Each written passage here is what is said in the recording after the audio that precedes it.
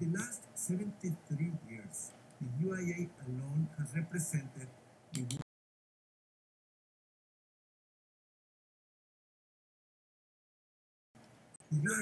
unites architects from more than 100 countries and territories by the strength of diversity and partnership across the 5 regions of the UIA. At the COP21 when the UIA made calls in action to halt climate change,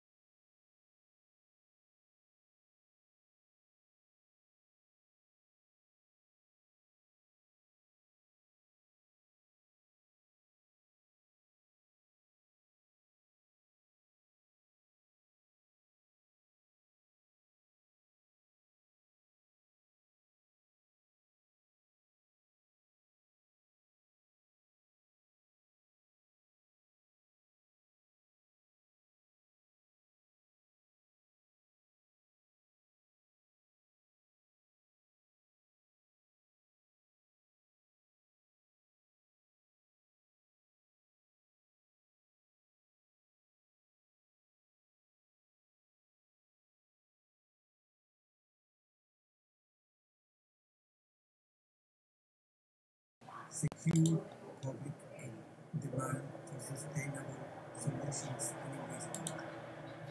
To initiate new solutions, we have to explore new partnerships. For this, we look to INBAR, with its expertise assisting businesses and local communities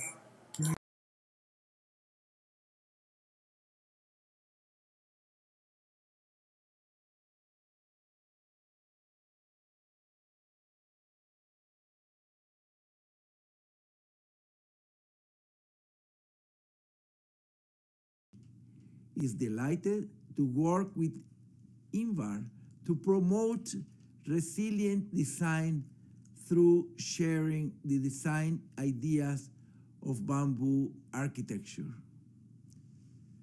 Lastly, on the occasion of the COP26,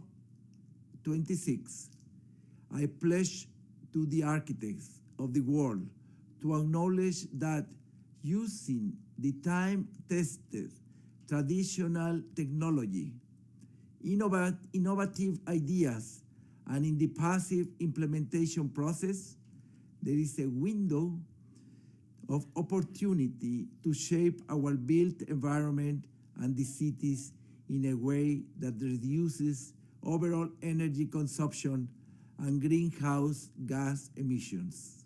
Thank you very much.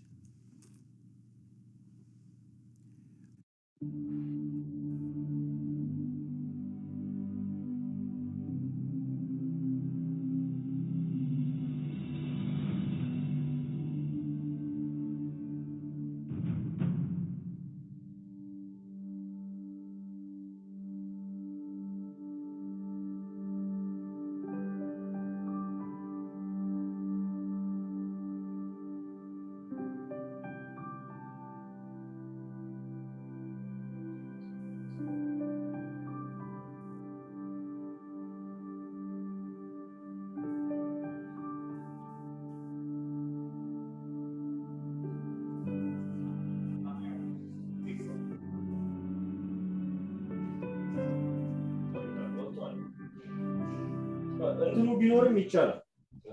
የፈለከው ብራንች ኤቲኤም የፈለከው ኤክስፓየር ጋር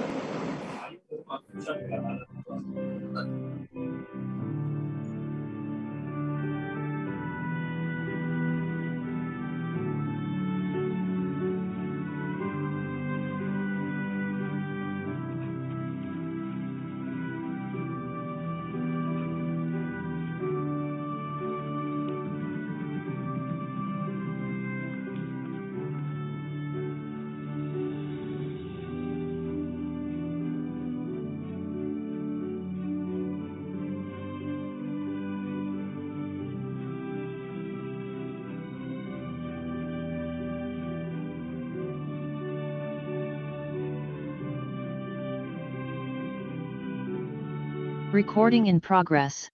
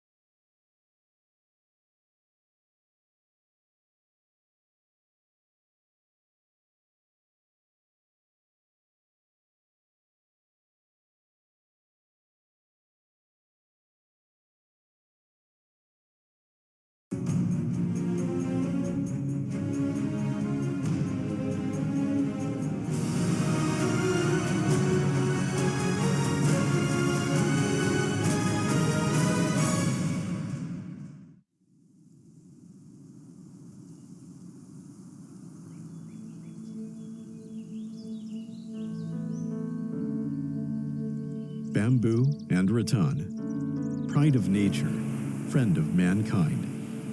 With the aim to protect, cultivate, and exploit the world's bamboo and rattan resources, the International Bamboo and Rattan Organization, INBAR, was established in 1997. INBAR is the first intergovernmental organization to host its headquarters in China, and remains the only one to focus on promoting bamboo and rattan for sustainable development. INBAR's mission is to improve the well-being of producers and users of bamboo and rattan by consolidating, coordinating, and supporting strategic and adaptive research and development.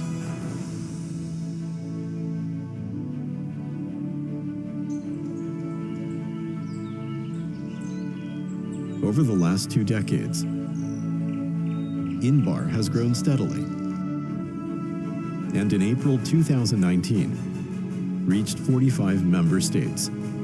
Our member states are spread across Africa, Asia, Oceania, and the Americas. INBAR has regional offices in Cameroon, Ecuador, Ethiopia, Ghana, and India.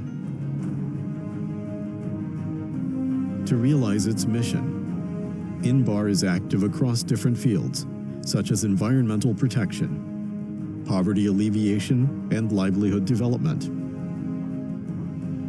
INBAR supports scientific and technological innovation, the cultivation and expansion of existing resources, downstream processing and utilization, and the promotion and use of a wide variety of diversified products, as well as showcasing the positive contribution to the development of a green economy, poverty alleviation, and livelihood improvement. Cultural products and heritage can enhance quality of life and protect, enhance, and expand bamboo and rattan culture. INBAR is an observer to the United Nations General Assembly and has recently achieved great success during its 20th anniversary celebrations and 2018's Global Bamboo and Rattan Congress. Heads of state from China, Ethiopia, Ecuador, Colombia, Cameroon, and Madagascar, as well as heads of high-level agencies of the United Nations, expressed support for these events in different forms or congratulated INBAR for its increasing international visibility and influence. Looking towards the future, INBAR has formulated a development plan for 2015 to 2030. We will work with member states and international partners to help achieve the UN 2030 Agenda for Sustainable Development and align with plans for the Belt and Road Initiative and South-South cooperation. INBAR will forge a unique path to make a real positive difference and work together towards a more equitable and greener world.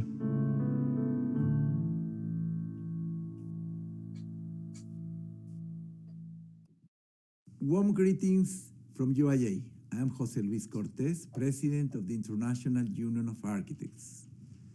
For the last 73 years, the UIA alone has represented the world's architects, now estimated to around 3.2 million.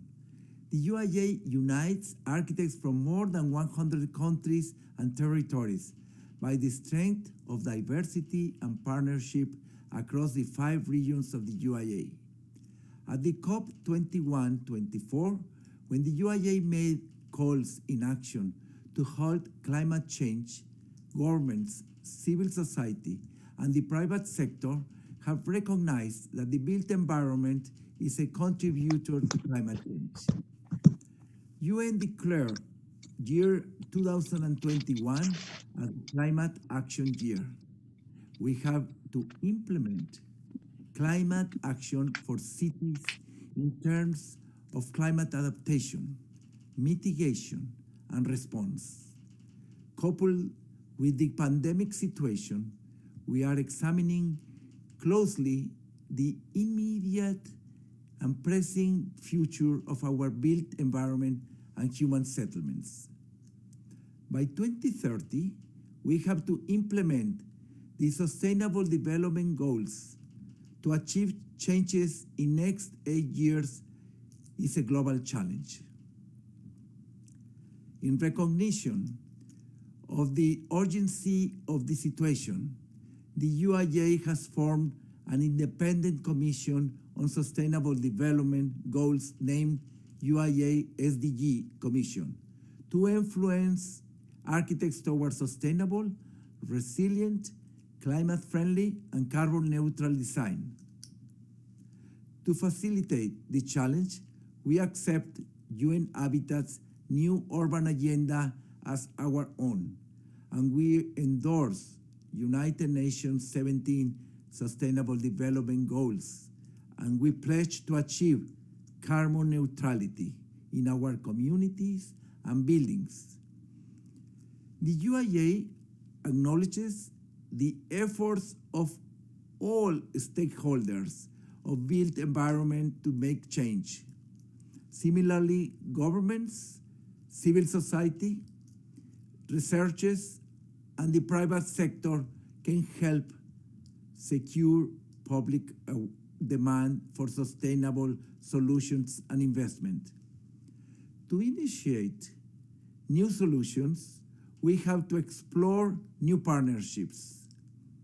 For this, we look to INBAR, with its expertise assisting governments, businesses, and local communities to identify new and innovative uses for bamboo and rattan as a building material across more than 50 countries in global South Asia, Africa, and Latin America.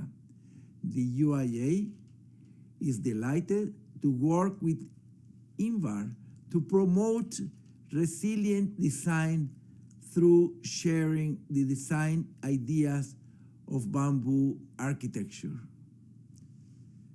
Lastly, on the occasion of the COP26, I pledge to the architects of the world to acknowledge that using the time-tested traditional technology, innovative ideas, and in the passive implementation process, there is a window of opportunity to shape our built environment and the cities in a way that reduces overall energy consumption and greenhouse gas emissions.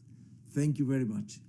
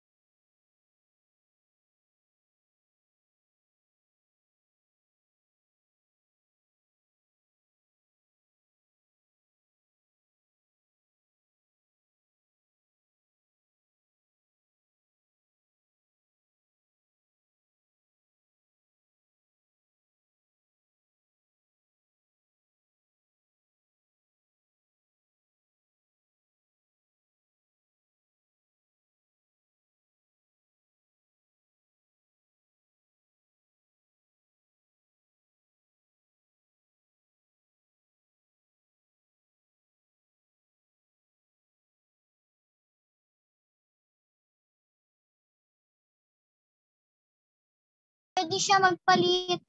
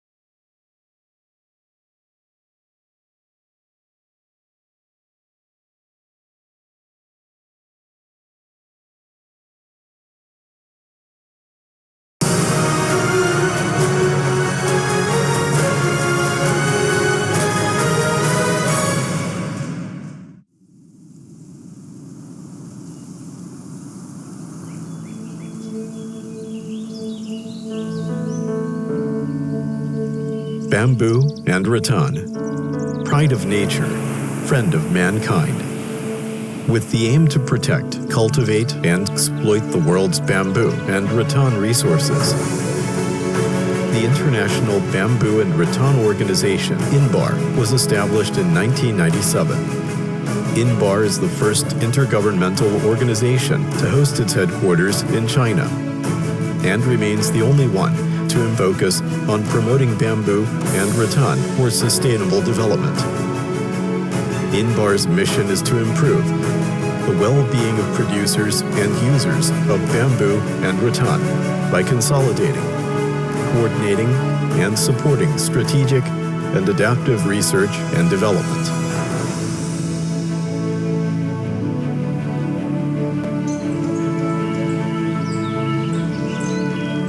Over the last 2 decades, INBAR has grown steadily, and in April 2019, reached 45 member states. Our member states are spread across Africa, Asia, Oceania, and the Americas. INBAR has regional offices in Cameroon, Ecuador, Ethiopia, Ghana, and India. To realize its mission, INBAR is active across different fields, such as environmental protection, poverty alleviation, and livelihood development. INBAR supports scientific and technological innovation, the cultivation and expansion of existing resources, downstream processing and utilization, and the promotion and use of a wide variety of diversified products, as well as showcasing the positive contribution to the development of a green economy, poverty alleviation, and livelihood improvement. Cultural products and heritage can enhance quality of life and protect, enhance, and expand bamboo and rattan culture. INBAR is an observer to the United Nations General Assembly and has recently achieved great success during its 20th anniversary celebrations and 2018's Global Bamboo and Rattan Congress. Heads of state from China, Ethiopia, Ecuador, Colombia, Cameroon, and Madagascar, as well as heads of high-level agencies of the United Nations, expressed support for these events in different forms or congratulated INBAR for its increasing international visibility and influence.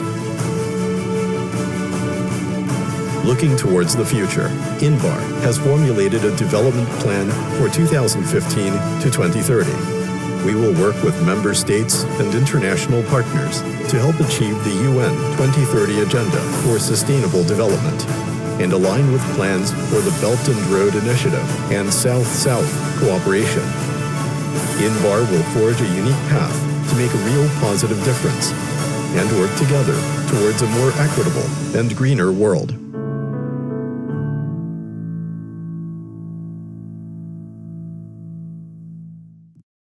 Warm greetings from UIA. I am José Luis Cortés, President of the International Union of Architects.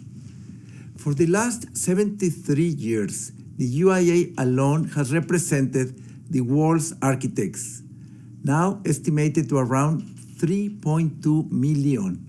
The UIA unites architects from more than 100 countries and territories by the strength of diversity and partnership across the 5 regions of the UIA. At the COP21-24, when the UIA made calls in action to halt climate change, governments, civil society, and the private sector have recognized that the built environment is a contributor to climate change. UN declared year 2021 as the Climate Action Year. We have to implement climate action for cities in terms of climate adaptation, mitigation, and response. Coupled with the pandemic situation, we are examining closely the immediate and pressing future of our built environment and human settlements. By 2030, we have to implement the Sustainable Development Goals. To achieve changes in next 8 years is a global challenge.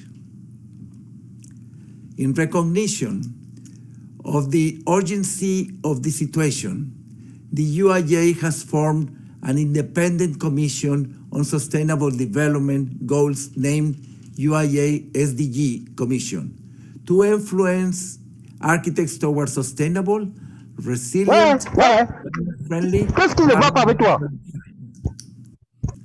To facilitate the challenge, we accept UN Habitat's new urban agenda as our own, and we endorse United Nations 17 Sustainable Development Goals, and we pledge to achieve carbon neutrality in our communities and buildings. The UIA acknowledges the efforts of all stakeholders of built environment to make change. Similarly, governments, civil society, researchers, and the private sector can help secure public demand for sustainable solutions and investment. To initiate new solutions, we have to explore new partnerships. For this, we look to INBAR, with its expertise assisting governments, businesses, and local communities to identify new and innovative uses for bamboo and rattan as a building material across more than 50 countries in global South Asia, Africa, and Latin America. The UIA is delighted to work with INBAR to promote resilient design through sharing the design ideas of bamboo architecture. Lastly, on the occasion of the COP26, I pledge to the architects of the world to acknowledge that using the time-tested traditional technology, innovative ideas, and in the passive implementation process, there is a window of opportunity to shape our built environment and the cities in a way that reduces overall energy consumption and greenhouse gas emissions. Thank you very much.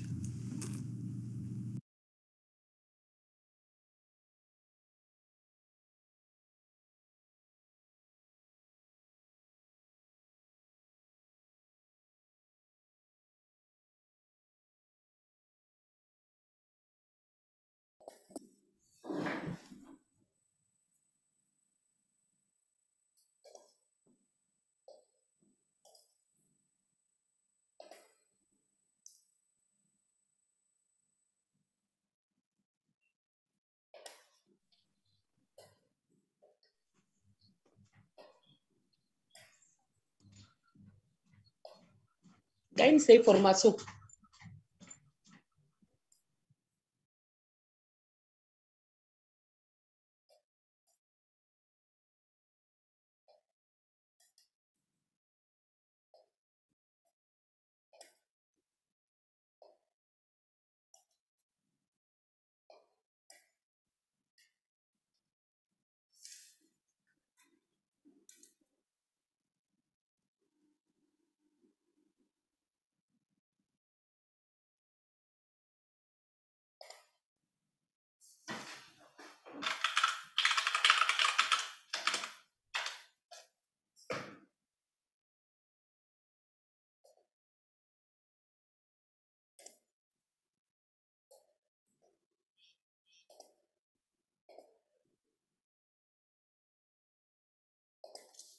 好了 ，Hello，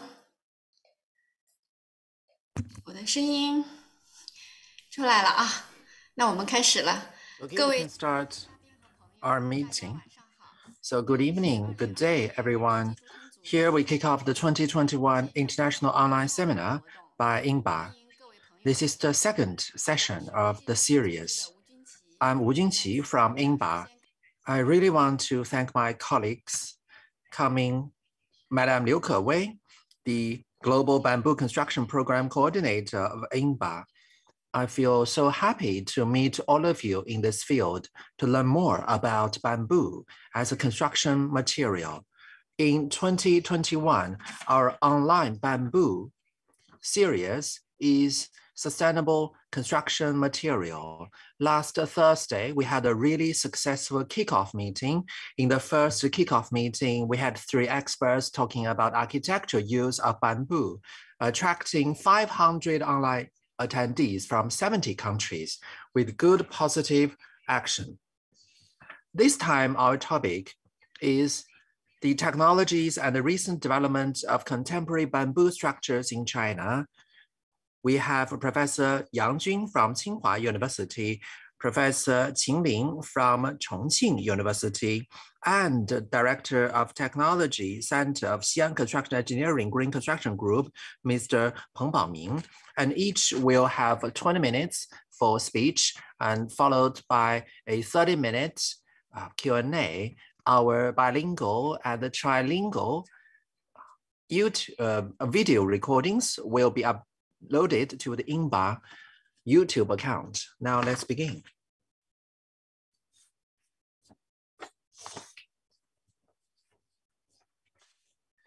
Our first speaker is Professor Yang Jun. Professor Yang Jun is a professor from the civil engineering at Tsinghua University. He obtained his bachelor degree in structural engineering and PhD in disaster prevention and mitigation engineering at Tsinghua University in 1996 and 2001, respectively. And after that, he stayed as a faculty in the School of Civil Engineering to initiate teaching, research, and practice on underground space engineering and structural engineering. So his topic is technology roadmap for the development of bamboo structure in China based on bibliometric analysis and expert survey. Now you can begin. Thank you so much for inviting me. I'm from Tsinghua University, the School of Civil Engineering and Water Resources. The topic of today is the bibliometric analysis and expert survey, the technology roadmap for the development of bamboo structure in China. The major part of this work has been published in last month's issue of the Journal of Civil Engineering.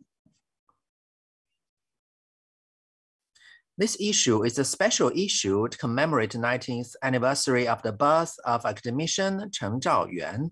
The special issue contains 15 papers written by Mr. Chen's disciples, colleagues, and partners, focusing on the areas in which Mr. Chen was involved and made outstanding contributions during his lifetime. We selected this one in field of bamboo and wood structures.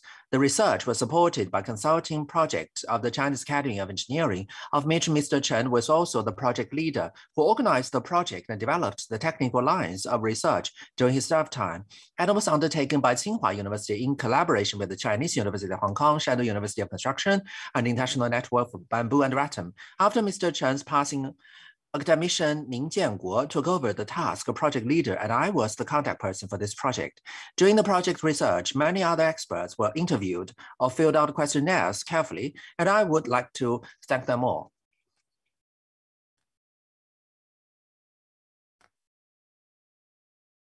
I will report on 4 main aspects: background, bibliometric analysis, expert survey, and suggestions.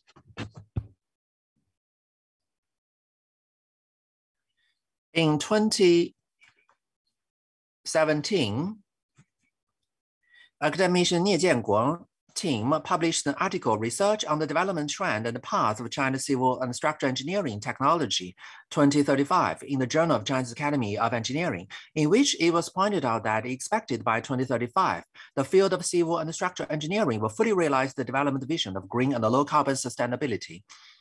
Modernization and intelligence, transformation and upgrading of industrial structure, and the quality improvement of livelihood production. Bamboo building should be at least in the green, low carbon, sustainable industrial transformation and upgrading and people's livelihood protection and other aspects, fully consistent with the development vision I talked about. And bamboo has its own unique advantages. What are the unique advantages? First, bamboo is a renewable material and its carbon sequestration efficiency is higher than that of wood. And secondly, China is the main bamboo producing area, and bamboo forests are widely distributed. Once again, bamboo structure is very much matched with China's current rural revitalization plan, which helps improve living conditions, develop tourism and vacation industries, and can increase farmers' income. In addition, bamboo has unique cultural values and aesthetic interest, which is unique to China. From ancient times to the present, bamboo has been praised by very many poems and songs. But the natural material has its two sides. The negative side is that the cross-section of round bamboo log is relatively small for a building component, and although it can be used in bundles by some means, it can pose some connection and other problems.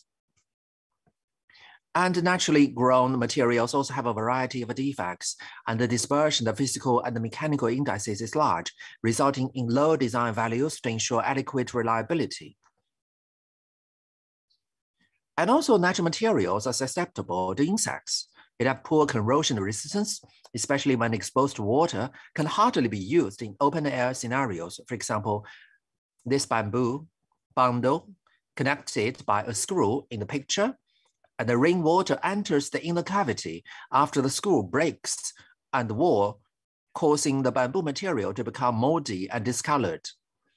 Although the engineered bamboo products can eliminate defects to a certain extent, increase the cross-section and reduce dispersion through quality control to a certain extent, but the amount of glue used is relatively large, and the mainstream is organic glue, which will cause environmental pollution during production and use, and the fire resistance and the durability are also relatively poor.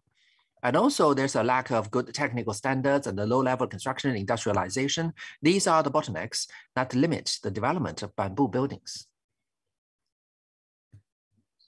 Therefore, it is proposed to recommend a strategy for the development of bamboo construction engineering in China based on the 3 aspects of material: non-hazardousness, good design standard, and construction industrialization at the technical level. At the engineering level, we also try to apply the innovative ideas at the technical level in demonstration projects. So, a technology roadmap approach to the development of bamboo architecture in China tries to answer 3 core questions. Where is it now? Where do we go? And how to get there? The first question is to understand the current situation, which can be analyzed by existing literature and patents. Where to go can be solved based on the understanding of the development path through questionnaires and expert interviews, and get some quantitative and non-quantitative results. The last question is to deal with the development pathway. And on the basis of the previous work, that is, the information is fed back to experts who will determine the development pathway through discussions. The quantitative analysis tool we used was the Intelligent Support System for Strategic Consulting by the Chinese Academy of Science Engineering. We just call it ISS system. The core database is the Web of Science used for literature database. The search keywords include all these combinations, and the search time is between 1976 to 2020. A total of 2,100 relevant papers were found. And we excluded some paper manually, which are obviously not related to bamboo architecture. For example, discussing the structure of bamboo cellular DNA or cellular walls. So the 2,000 papers are the data pool for our subsequent bibliometric studies. Overall, the number of papers published in the field of bamboo construction worldwide has a clear tendency to increase year by year, indicating that relative research is being carried out in large numbers and technological innovation is an active period. The number of papers published in the field of bamboo construction increased significantly after 2007 and 2008, indicating that the field became active around 2008, indicating that the field entered an innovative phase, which is related to the global development of modified engineered bamboo as a building material. This is, of course, is inseparable from the global application and the development of modified engineering bamboo. And of course, the increase in the absolute number does not always tell the full story. We have made observation that about the number. For example, the architectural papers per 1,000 architecture papers increased from 1.8 in 2000 to 5.8 in 2020. It does indicate that the research further in bamboo architecture is rising in the field. And this graph gives the number of papers published by countries during this period. And the top 10 countries combined also account for 96% of the total number of papers published worldwide. And among them, China, the United States, and Japan are in the top 3 positions. Let's use 2008 as a cutoff point. We can see a major increase of number of papers. Let's look at the period between 76 and 2008. Between 09 and 2020, you can see the breakdown of papers published by different countries. And you can see that in 1976 to 2008, the top 3 are US, China, and Japan. And in the second period, top 3 are China, USA, and India. And in the previous sector, we were working on raw bamboo, only very few paper on engineered, modified bamboo, because at the time, bamboo was not used extensively at the time. And China shifted focus onto this after 2008. And in the second period, you can see,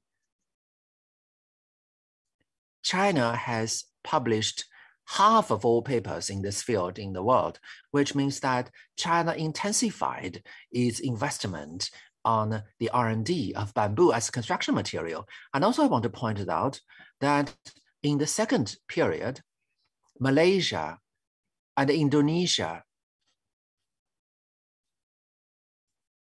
were among the top 10, meaning that these main bamboo producing countries are taking a new perspective on using bamboo as a modern construction material. And also I try to show the top 10 institutions in publication. These Chinese research institutes here, the top 4 are forestry research institutes, colleges, or universities. The other 5 are comprehensive universities. And also I try to search the word cloud. You can look at the heat map of research foci. For example, the keywords are mechanical properties, combination, strength, engineered bamboo, and carbon. These are eye-catching heat words. And also let's look at the different periods. From 76 to 2008, the keywords, less than 3% was about engineered bamboo. But since 2009 onwards, laminated bamboo, engineered bamboo account for 12%, which means that engineered bamboo as a new construction material has drawn the attention of researchers. And also through literature analysis, we also understand the hotspots for bamboo construction engineering studies, including new materials, processing processes, adhesives, bamboo fibers, nodes, and performance studies. The performance studies include durability, fire resistance, and mechanical performance.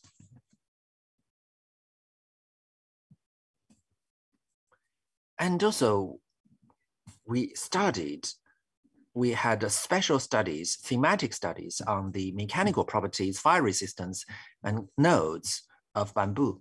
And in recent years, the National Science Foundation of China has funded more bamboo construction-related projects. In 2020, 15 projects were initiated with the total funding number growing year by year. Most of them are in the disciplines of engineering and materials science and life science or forestry studies. The themes focus on bamboo modification, fiber reinforcement, engineered bamboo components and systems, and search and use of bamboo in combination with other building materials like wood and steel. And based on the previous literature review, we designed a questionnaire. And we have distributed questionnaires to the experts related to bamboo construction, including researchers, architecture engineers, structural engineers, business leaders, public affairs managers. Quality is better than quantity. We distributed 50 copies and received back same amount. The questionnaires were multiple choices, and the questions and options used to finding the previous literature research. I would present the statistical results of this questionnaire. Talking about the strengths of the bamboo for construction, majority of experts believe that the biggest advantage of bamboo is it's naturally renewable and can be regenerated faster than wood. One expert also believed that bamboo construction, it has the carbon sink ability.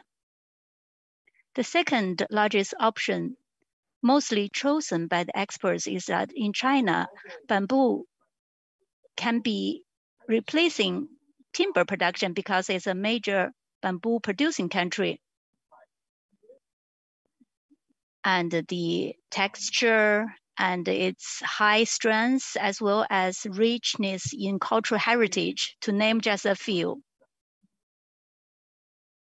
And what are the weaknesses to be further improved for bamboo construction? 82% and 70% of experts believe the durability and the fire resistance need to be improved. Over 50% also choose connection reliability and easiness for use. 46% were also concerned about the environmental friendliness of the glued materials. Talking about the hurdles encountered in the promotion of bamboo architecture, 84% of the experts believe that in the industry, the standards of bamboo construction is lacking. Second is lack of a price advantage because it never reached the industrial level mass production. Some other experts believe it's difficult to go through those red tapes, for example, fire-related approval, and the quantity of demonstration projects are insufficient. We have a single choice question. comparing to the engineered versus the round bamboo. No single expert chose the round bamboo. 60% of experts thought that engineered bamboos represented by glued and reconstituted bamboo had a better future. 40% believe the two can be blended. Through the literature review, questionnaires, and expert interviews, we put forward the following recommendations. For the bamboo construction engineering development in China, we think green, high-performance, modern bamboo construction engineering should be the core development goal. In 2035, we should reach the following 4 development levels: R&D, a series of innovative bamboo building materials structure system, and come up with the technical standard system. Second, we should develop green glue materials and other key technologies. Third, we should widely promote it and apply these bamboo materials to replace other materials nationwide and to make the general public more acceptive to the bamboo materials. Fourthly, we should consolidate China's leading position in the field of bamboo architecture and construction. In order to realize above-mentioned goals, we need to accomplish 4 tasks. The first is R&D on the green, environmental friendly, durable, and fire-resistant bamboo materials for construction, and also the standard system to be established, and the building structure system with ability to withstand various disasters. Fourthly, to promote multiple systems, multiple application scenarios, and large-scale bamboo building demonstration projects. On the national level, we need strategic support, include the following: creating enabling conditions for bamboo construction enterprises to expand their scale, because enterprises are the core for innovation. Without a certain volume or scale, they cannot proceed with this innovation. According to our survey, the largest bamboo industry in China, the annual turnover is less than 1 billion RMB. It cannot compete with the US industry, because according to their annual report, their turnover reached $7.5 billion US. And in the history before the COVID, it reached even $20 billion US. Having said that, China still has the advantage to scale up the production. This is the total turnover in China's building sector. You can see from year 2000 to 2020. By 2020, it reached 26.4 trillion RMB yuan. So if bamboo represents 1%, then it still amounts to 20 to 30 billion RMB yuan industry. And we have CEC and other industries that are already at a moderately large scale. Second, we need to have strategic supports to establish the national key labs and national engineering centers. And we should consider to incorporate engineered bamboo into the bamboo building and construction technical standards. Because engineered bamboo, comparing to the round bamboo, they have not so big discrepancies comparing to the timber material.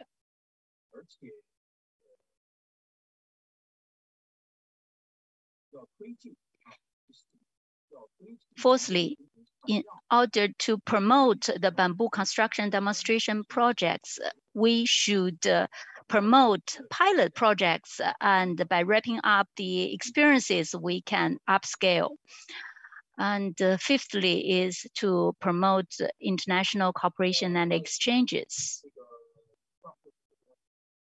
So that's pretty much what I wanted to share with you. But I still want to spend a couple of minutes to share with you some of the case studies and demonstration projects. On the May 24th this year, in Dali of Yunnan, it suffers from the earthquake 6.2. And we speed up our relief approaches and to help the local villagers to establish these bamboo structure houses, which is much better and stronger than the disaster relief tents. So it can improve the comfortness in the living conditions of those suffered population. This is a governmental-led Yibin International Bamboo Products Trade Center project. Later on, my colleague would elaborate on this project, which is a steel bamboo combination structure and bamboo structure fire protection and durability treatment being applied as well. With regard to the standards, we also made very good breakthroughs. Recently, China has issued some standards and codes, including the fire code for building design. Because for the fire department, they believe these bamboo, just as the timbers, are the easy to catch fire. So according to the original requirements, the highest bamboo construction building is 3 stories. But in the newly amended code and regulation, it can be raised to 9 stories, which is a very good breakthrough. This is from Professor Zhang Xin's team in Shandong Construction University. They started from the lab test, including the pilot and demonstration and upscale. You can see this is the inorganic glue. Although using the inorganic glue still keep the good results, and which is very remarkable. The surface still retains the texture of bamboo. Now they are conducting a comprehensive research on the strengths, node connection, durability, and fire resistance. That's all. Thank you for your attention. Thank you, Professor Yang. Very comprehensive introduction from the quantitative review of the literature desktop research, plus the interviews by the experts. You have the theoretical and practical elaborations on the advantages, weaknesses, and the challenges of the bamboo construction industries in China. You also talk about the trends and the hotspots for the future's strategic development. I want to strongly promote a book to you. China Modern Bamboo Buildings. Professor Yang also talked about this, is one of their achievements. It is a joint products together with Shanghai institutions and INBAR. And my colleague Liu Qinghui would draw down the web link at the chat box. You can freely download this book. And Tsinghua University is collaborating with foreign partners to produce the English translation. And let's wait and see. Let's work together to join hands to boost the bamboo construction.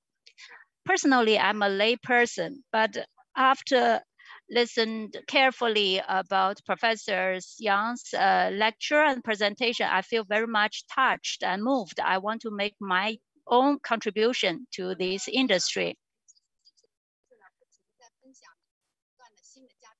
I witnessed that we have an increasing number of attendees. I feel very thrilled and excited.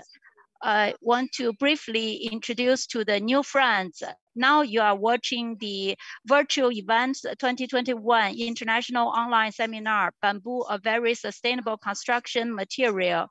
Just now, we just listened to the Professor Yang's presentation from the School of Civil Engineering of Tsinghua University. He was talking about the technology roadmap for the development of bamboo structure in China.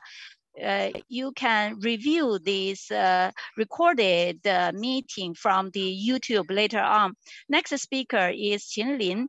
Qin Lin is the associate professor from School of Architecture and Urban Planning at Chongqing. And her teaching research practices areas are in building technology, rural construction, large span architecture, and medical and healthcare architecture. She has more than 20 years of experiences in rural field work, especially in the rural construction. Now, let's welcome Professor Qin Lin.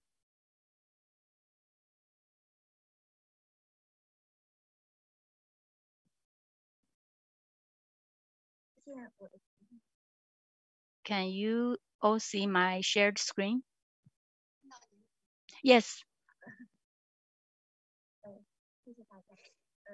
Thank you.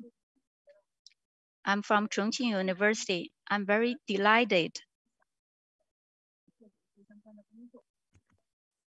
I feel so privileged to share my ideas with you today. Professor Yang Jun's presentation has been so hugely informative, and he's done a good job in summarizing and disseminating knowledge.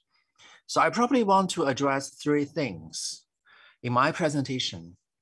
I'm an architect. Professor Yang is approaching materials and the structural perspective as an architect. I just want to tell you more about how we experimented with all types of building materials. We've done a lot of tests in the countryside. I love bamboo, but my love is not limited to bamboo. I love a combination of all kinds of natural construction materials. So as an architect, I really want to experiment with everything. That is an architectural point of view. And recently, my team has worked on a Baizhishan mountain. We provided the design of a bamboo structure there. And also, if time permits, I'd love to discuss a few techniques. So first, a combination of various materials, because we want to do some interesting things in the countryside. I mean, you have to bring the countryside of China into modernity. The market has preferences for traditional vernacular architecture. They have a strong emotional bond with the traditional things. I mean, it's just like a mortar, brick and mortar, and then you pad it with exterior decoration. It's full of uncertainties. But the traditional architecture itself is a representation of culture. No matter how you decorate it, itself, its form and pattern constitute an independent style already. We have experimented with cement and rammed earth, brick and mortar configured in different ways. And of course, today I will talk about bamboo too. This is architecture design in Changzhen, a local ethnic town because they want to build a new town area, but we want to make it traditional looking. We really don't want to bring in, architects from the urban side or local building construction workers. We just want to bring local artisans into the picture, old carpenters. We want them to be part of this process.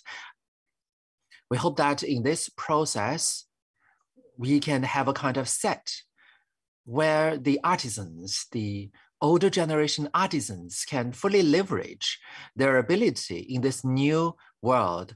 But of course, we want to make good use of reinforced concrete. It is a wooden structure, but in many massive infrastructure, truly you have to use reinforced concrete, a reinforced concrete bridge. And also reinforced concrete sometimes can be very moldable. Because, in the countryside, they don't really have a lot of cutting edge equipment or machinery. We want to make sure that we bring the reinforced concrete into the countryside, but they can use very low-end technology to use it. This is a tourist information center. We want it to look modern, but it's full of culture.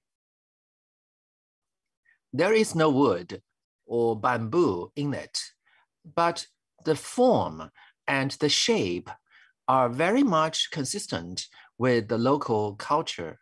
For example, I'm showing you this. This is a tourist center. This is a display atrium. But inside the atrium, you can see we have the mold on the left, the computer, and on the right is the real picture.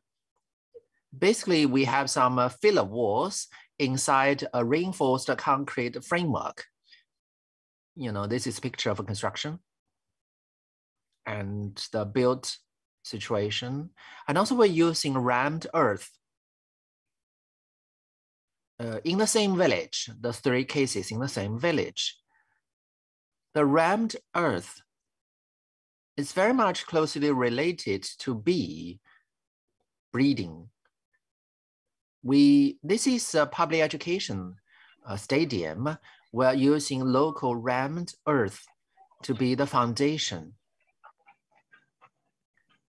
So it is a very interesting exhibition wall. And on the top, you can see we have a bamboo pavilion on top. You can see this is how it is built. These artisans are local artisans. We want to make sure that the local artisans, we sort of link them up with the modern management system. And also this is traditional material.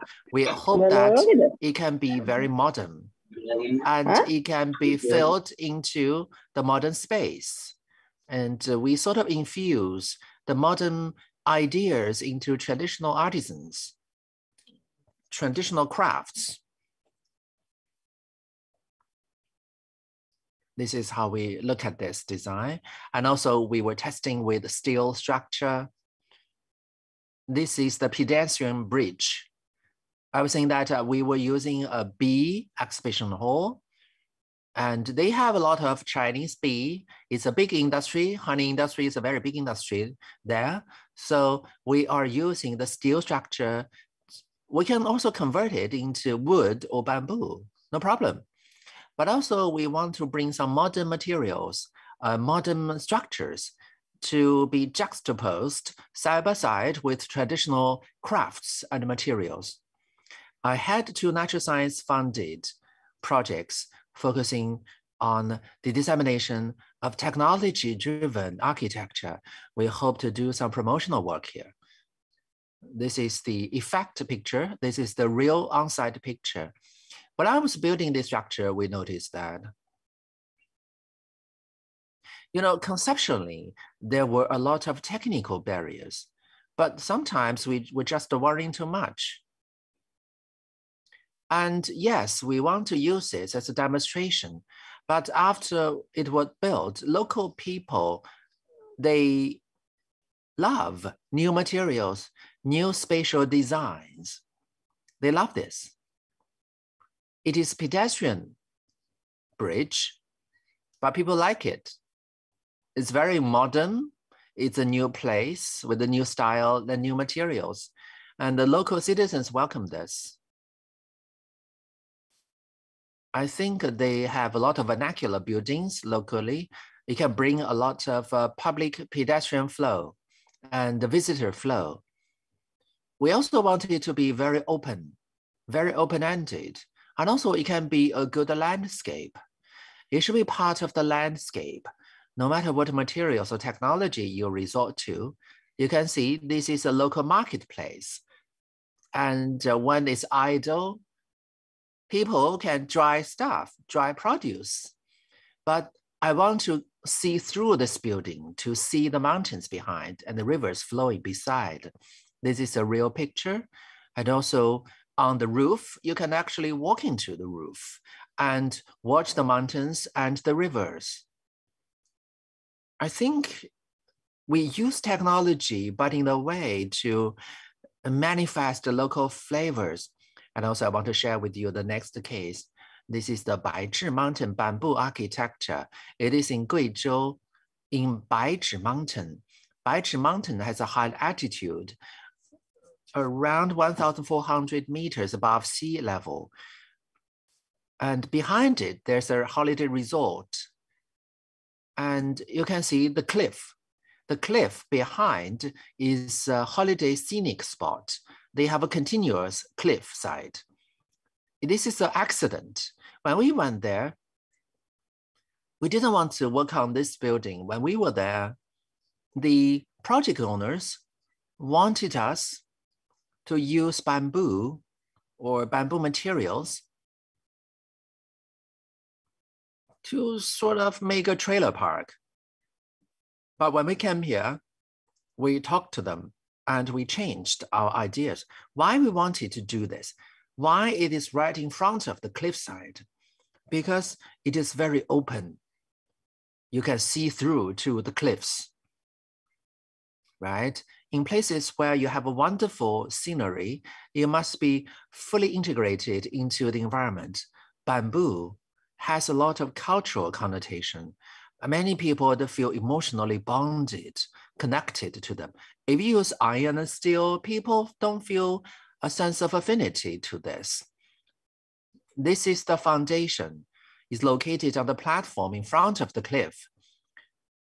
It has a really large width, and behind it, they expect to build some holiday resort buildings. It's going to be a kind of a highland resort. I'm in Chongqing. In Chongqing, summertime is really hot. But if you go to here, it's right beside Guizhou Mountain. You go over this mountain, the Tsinghua mountain range, you will enter Guizhou. The temperature gap is huge. People come here for holiday retreat in summertime. So basically it is right beside a highland highway. And we try to move around the place and see whether it is integrated into the local landscape. First time we went there, we were trying to find a good site. When we were moving down, we were asking the project owner, what do you want to build? I feel that my mind is opened. I can just stand there forever. And the landscape is really intriguing. I'm just interested what they want to build. It could be a good place for the architecture. They told me that I want to build a toilet here, right where I stand. You know, here,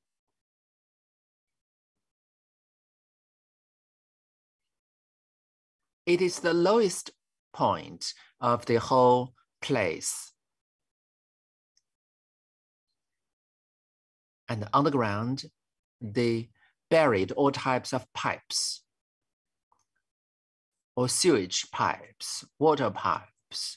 They also had a lot of corridor of building cables, etc. If we put a public toilet here, it is really, really weird. So I asked him, is it possible to do something different? And he said that I need to have a public facility with a public restroom. I said that, what if we build a cafeteria, a coffee shop, and inside the coffee shop, we can have a small toilet, right? So we decided to do that. We just built a bamboo structure here. And now you can see this.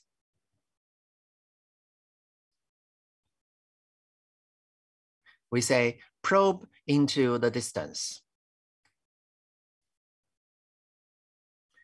Because this is where you see the scenery. No matter what way you use to build, you have to serve the people, the users. You want to see the far side, and then you want to give people the elements. You need to have scenery platforms, viewing platforms. And I told you that the marketplace, the roof, is accessible. You cannot go to the roof, but we give you viewing platforms.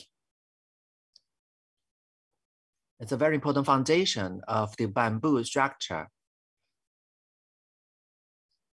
This is the viewing platform after completion. And it's sort of extending forward. You see the foundation, the far mountains. And also you can actually see the sun setting behind the mountain range. And sometimes when it's already evening, people always come here to take pictures. The traditional materials, the traditional architectural technology gives people a lot of cultural and emotional affinity.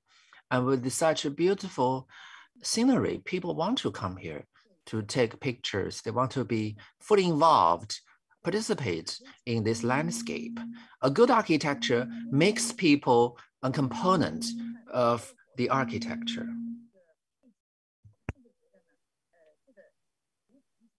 You can see there are a lot of activities against the bamboo shed.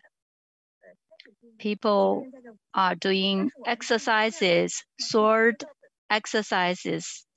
But when we took photos, you can see he's not just practicing sword exercises over there, but want to record the activity and to have future dissemination of his activity. In the dawn and the early morning, you can see the kite flyers, and at different moments throughout the whole day, you can see the people themselves become the landscape, and they embedded into the landscape and merged together with landscape. We have two dimensions. This is east-facing dimension.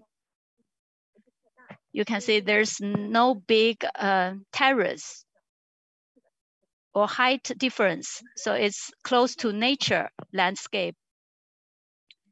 And you can see bamboo construction is hiding in the nature, very low profile.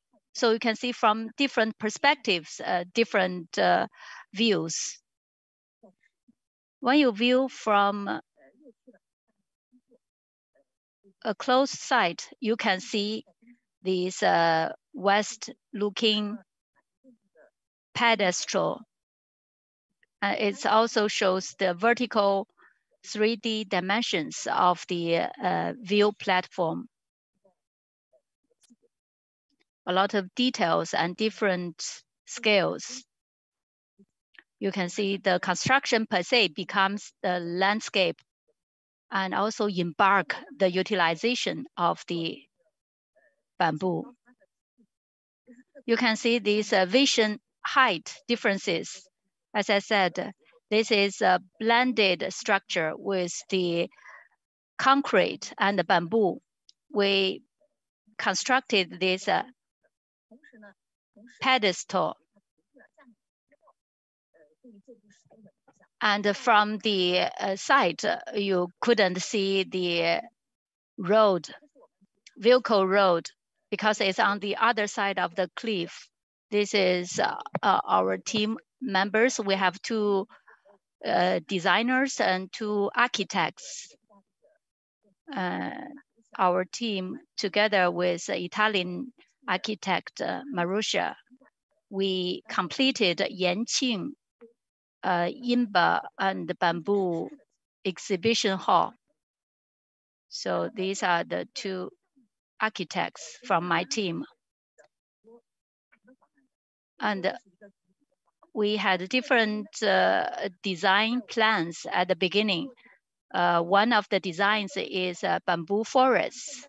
You can see this is very modern, very clean, but we feel some obstacles in the implementation because it might evolve into steel plus bamboo blended structure.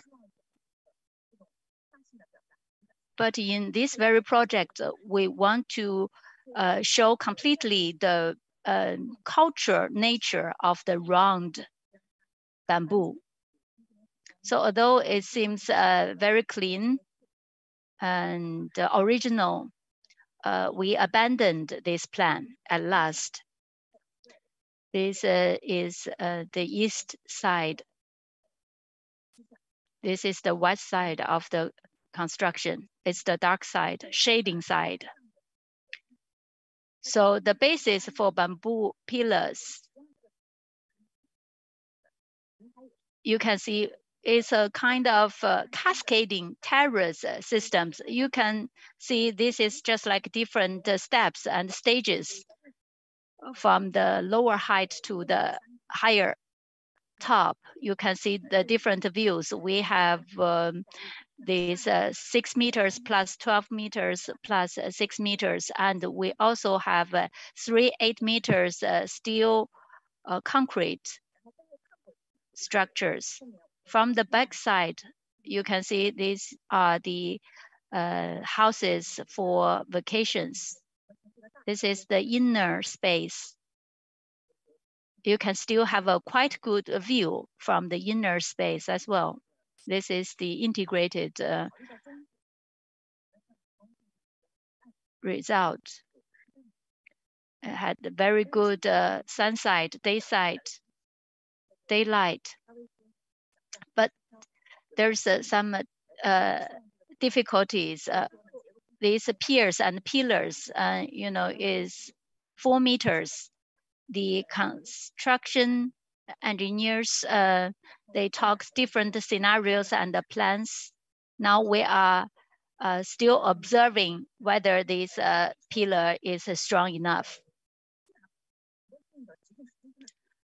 And we use normally the 10 centimeters in diameter bamboo. And altogether, the length is approximately 15,000 meters. And the construction period lasts 60 days, including the interruption by a 10-day heavy storms. You can see there are a lot of nodes. I personally dislike those nodes because it's a kind of intrusive and disruptive method. A lot of rainfalls and storms. It's mountainous areas. Some of the structures are prefabricated structures, so we can have on-site adjustment and installment. So people can stand on the roof. We have the developers, owners, and the designer teams together, and they just want to check the thunder proof. So it's not open to the public. It's for the technical check purposes. Next, I want to talk about some technical issues, because some experts talk about the bamboo materials are very flexible. When we do the connection, how could we connect flexible bamboo with glasses or other rigid structures? I personally dislike the nodes, as I already explained. But it's only a kind of ideal expectations without any nodes. We did some pioneer work. This is the earthquake relief tents. Professor Yang also talked about this is the second year after Wenchuan earthquake. My students together with my team constructed this relief tent together with bamboos, because China, after all, is a bamboo producing country. How could we make better use of the bamboos? We should take advantage of those advantages of bamboo, from the production to livelihood and lifestyle. Some of the processes, including the shading processes. So bamboo together with the film or plastic film and even quilt can form a very good instant relief tents. Those nodes and the connectors are the reserves before the disasters, because it's prefabricated nodes.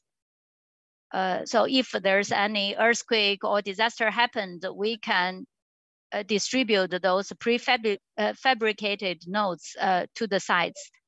And then they have individual units, and the individual units can be connected by these nodes and joints. To be clear, those joints and nodes should be flexible to make a good connection between the steel versus bamboo. As I said, the node should be flexible.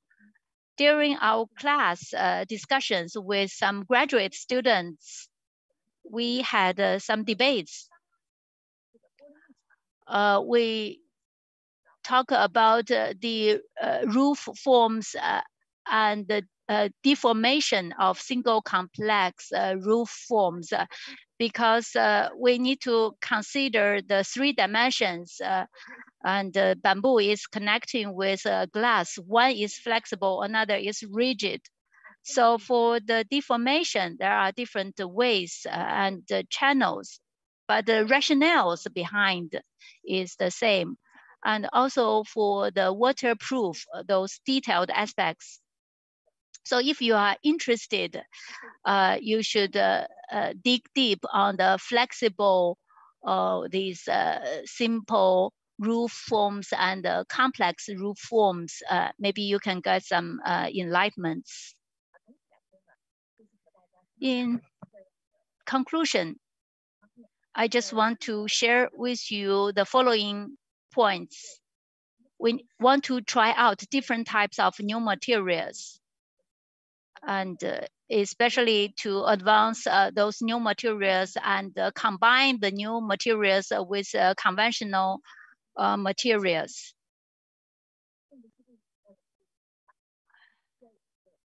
For the architect, they should closely follow the market trends, and also to have this market transition. As Professor Yang said, our team has been engaged into different projects, try to break the conventional projects boundary. Of course, the reasonable range. When we engaged in the Yanqing INBAR export halls, we feel difficulties and challenges on the fire prevention and control, because we didn't find on spot the water sources for fire control. So we did some feasibility studies, whether those fire prevention and control rely on the integrated approaches or methods like fire retardants and other materials, or purely on the bamboo. So we did some dispersal analysis on the fire prevention and control on site. So from the architect point of view, we should aim for more diversified application and development of bamboo materials. Thank you. Thank you, Professor Qin. You are right on time. Much appreciated. We always say theory comes out of practices. Ms. Qin has been engaged in different construction building materials, talk about the innovative application and folded bamboo sheds and disaster relief bamboo tents. You tap into the potentials of bamboo materials, also highlight the status and the importance of bamboo materials. Again, I'm a lay person. I love very much the bamboo constructions and architects, because it showcases the well combination between the innovative technologies with traditional conventional cultures and materials. They are mutually enhanced. I study your presentation ahead of this workshop. I was surprised about the flexibility and the spirits of bamboo. And you talk about Yanqing exhibition hall. I personally followed and witnessed the whole construction cycle. There were some challenges and difficulties faced, but in the end, in Yanqing, our expo hall was a star pavilion or star hall, attracted a lot of visitors. I feel very proud. So in the future, if opportunity arises, I want to have a close look to your constructions of bamboo on various sites. Again, welcome the new attendees. So today our topic is the technologies and recent development of contemporary bamboo structures in China. Just now we had Professor Qin Ling, the Professor of School of Architecture and Urban Planning at Chongqing University. If you missed her presentation, you can go to our YouTube account and things will be uploaded after today's meeting. Next speaker is Peng Baoning, Director of Technology Center of Xi'an Construction Engineering Green Construction Group Co. Limited. And also, he is a registered and a licensed architectural designer of China, and he has 25 years of experience in architectural and structural design, and has deep practice and experience in all kinds of steel structures and special structures. His topic is large-scale steel-bamboo hybrid structure application.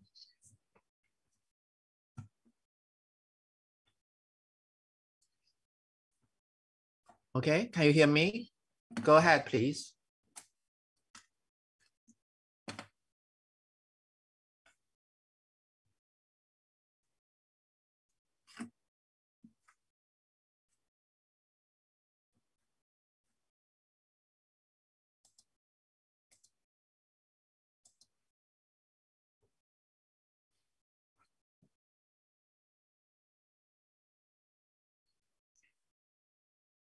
Okay, great. Go ahead, please. Can I bring it to full screen? So good day, everyone. I'm Peng Baoning. I'm from the Xi'an Construction Engineering. Just now, Professor Yang talked about the Yibing International Bamboo Products Trading Center. So I was the designer of this project. And my company was the EPC for this project. We were deeply involved in this project. So let me tell you more about this project.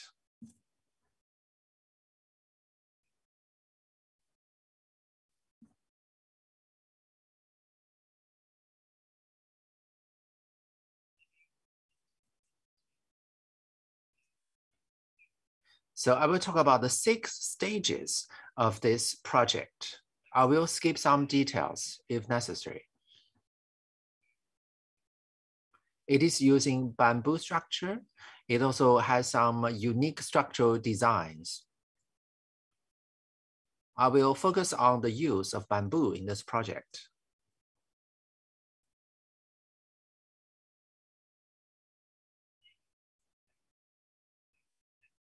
Okay, I want to give you an overview of this project.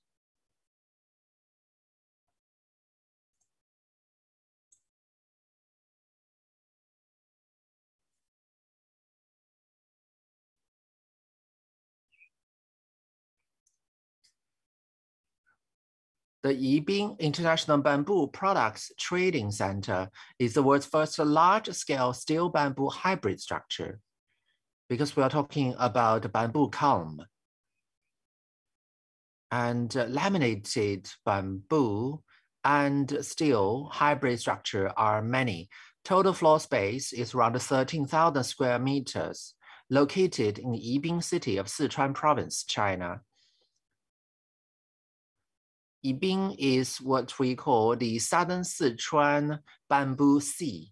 This project is on the highway connecting Yibin city to the South Sichuan Bamboo Sea. It's an integration of Oriental aesthetics and modern architecture design. And the day of completion became a landmark building on the main road leading to the South Sichuan Bamboo Sea. This is the right in front of the lobby.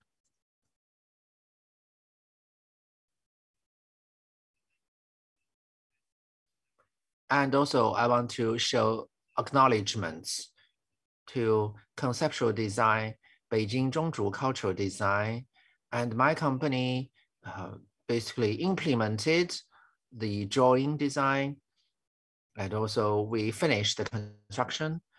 And Hangzhou Bamboo Technology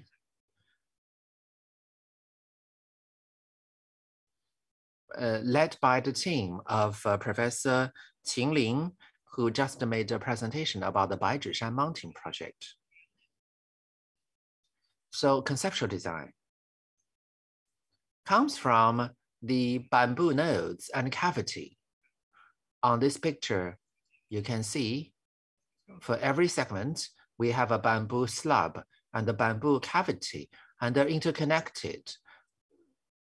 So we are using several segments to symbolize the 5 continents. And basically, each bamboo slab is 1 continent. We use this project to do bamboo exchange and trade. So we try to symbolize the 5 continents. This is the final picture. Due to terrain, it is L-shaped design with 1 big pavilion and 4 auxiliary side halls. And the L, we have structural joints for the main hall. This is the overall structural design.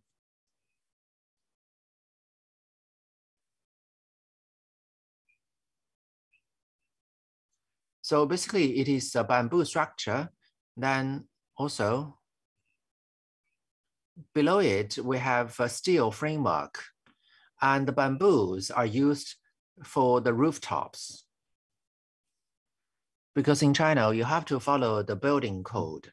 If you have a full bamboo structure, it's just not possible to pass fire protection inspection or to get a license. So after careful consideration, we had to use it in this way. Bamboo is put into the steel bamboo combined truss. And also we have some, in the third part, we'll talk about the fire protection design.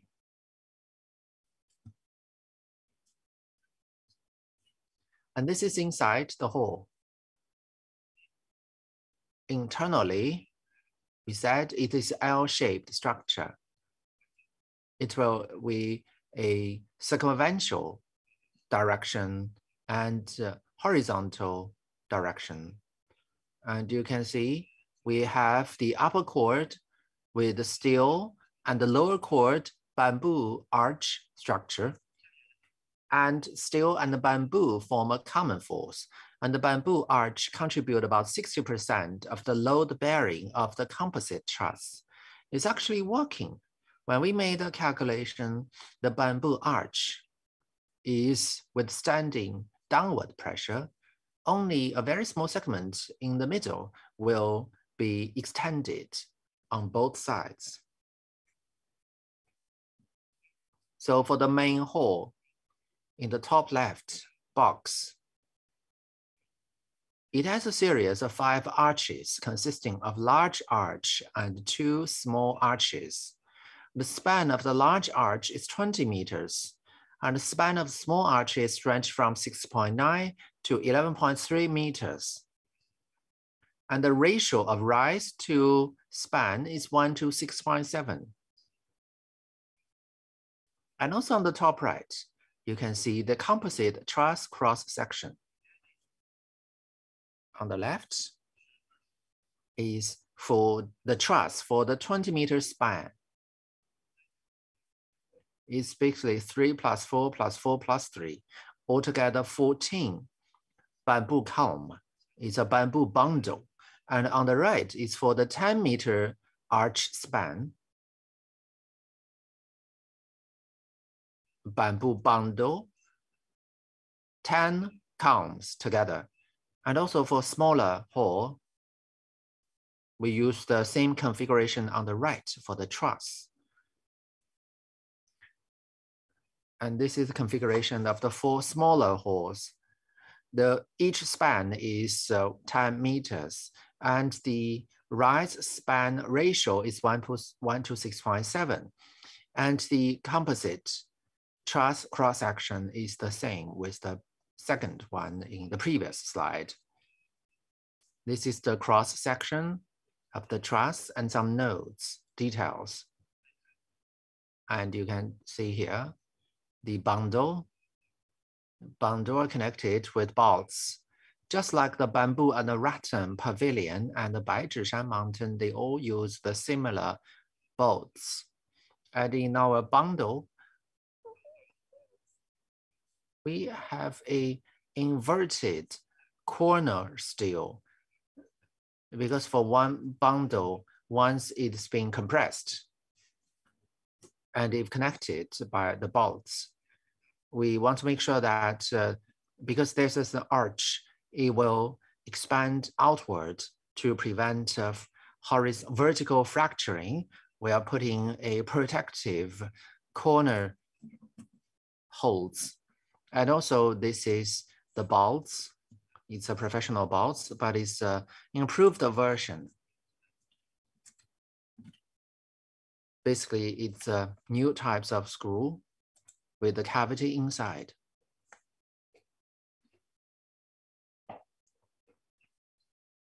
This one I talked about before. We're using the 3 plus 4 plus 4 plus 3 configuration, circular bamboo section layout. Remaining are 2 plus 3 plus 3 plus 2.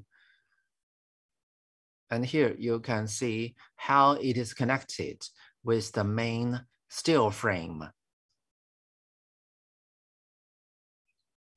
The bamboo arch supports the roof are hinged and connected with the bamboo cord of the steel truss.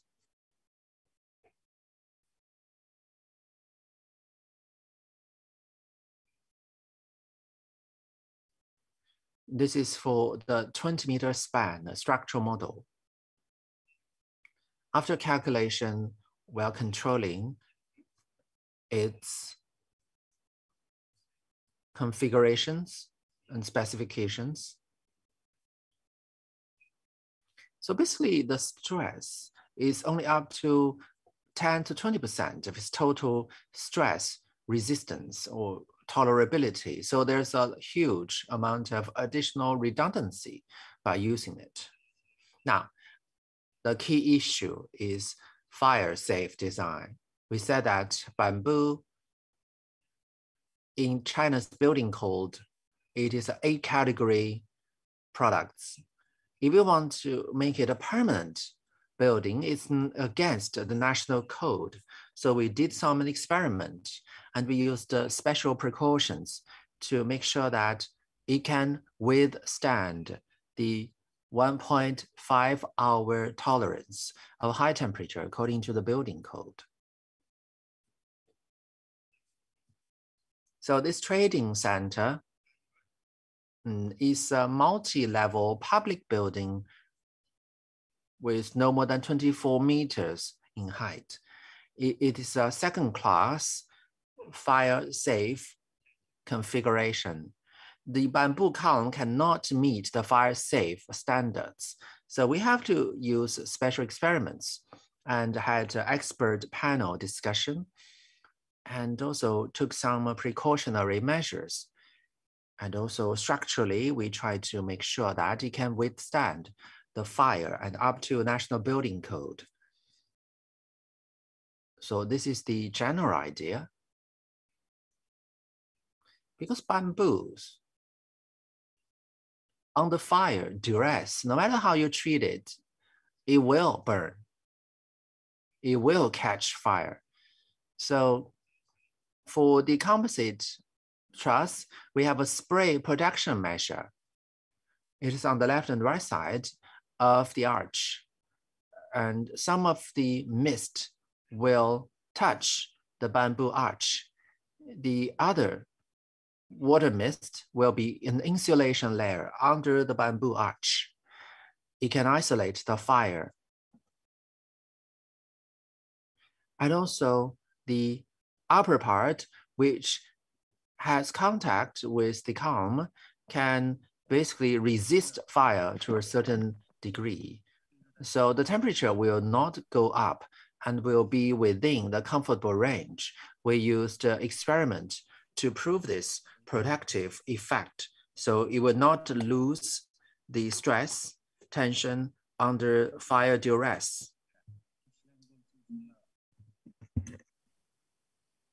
We have 5 rounds of tests, 2 real models being produced. Left hand is 1:5 scale model experiment. Right hand is 1:1 scale model experiment.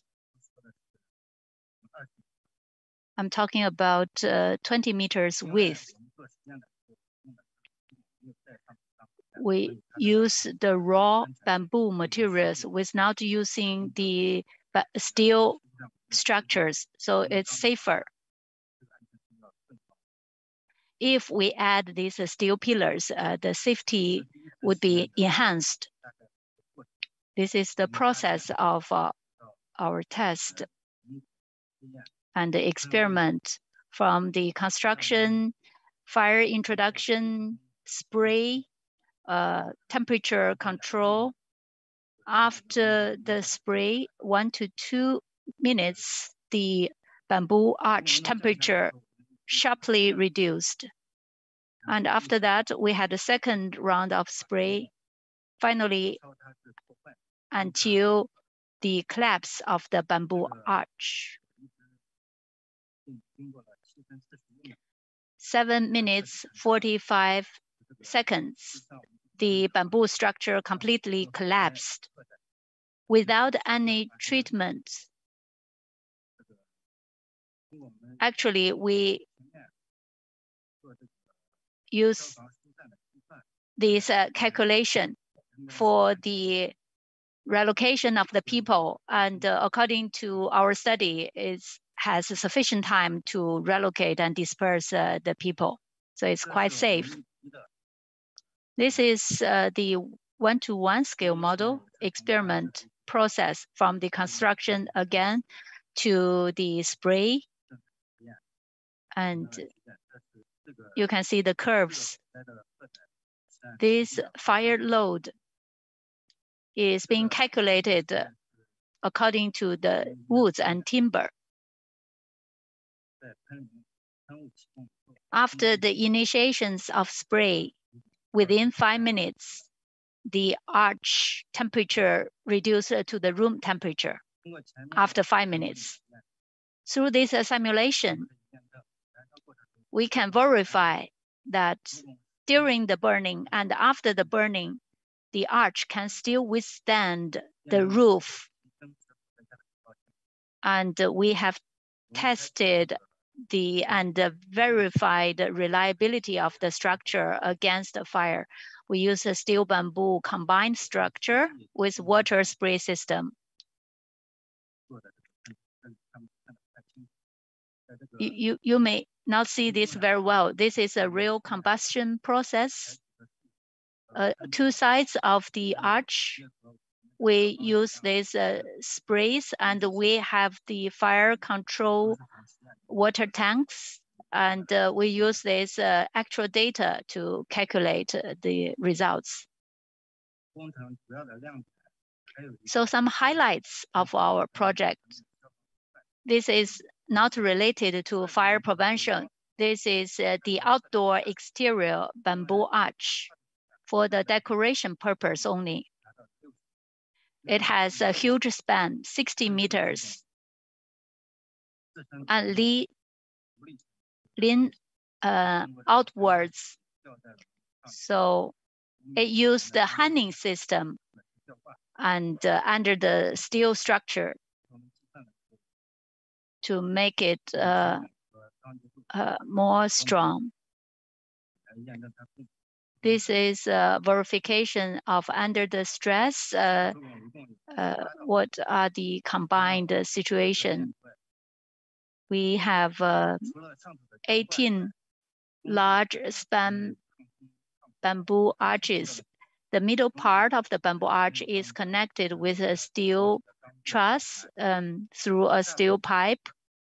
At the bottom of the bamboo arch, we connected with concrete piers as a reliable support, and also to protect it from rainfall.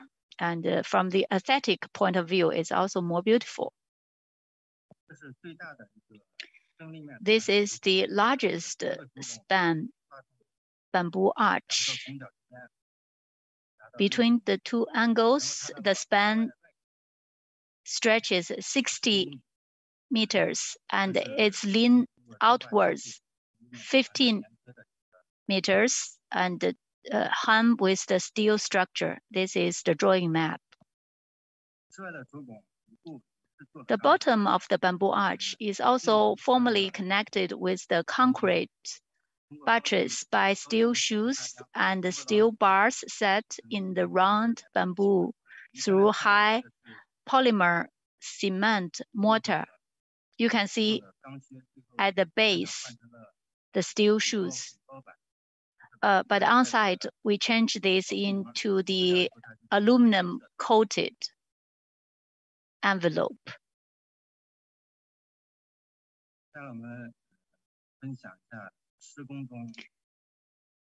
This is during construction. First, we want to thank all the hardworking professional bamboo workers. Thank their dedication and hard work. You can see the connections between different raw bamboos and the installation site, and also installation of prefabricated materials.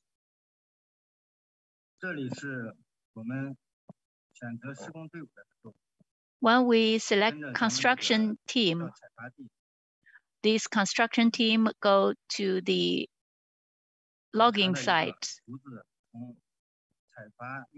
From the logging site to the treatment, drying process, transportation to the final construction site. You know, this is a whole cycle.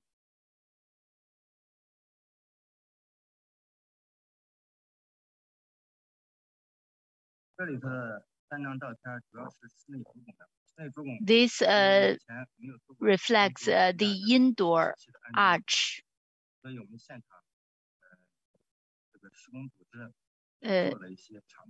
we had some on-site trials.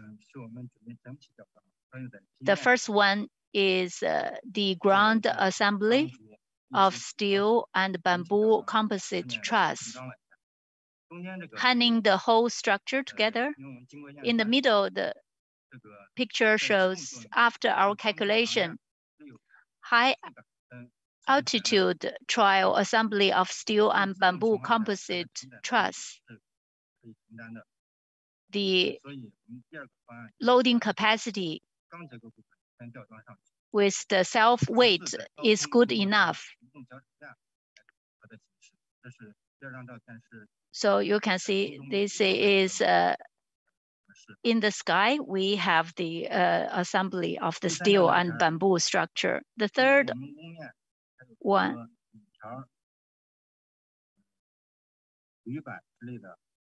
we had a lot of aluminum materials, indu.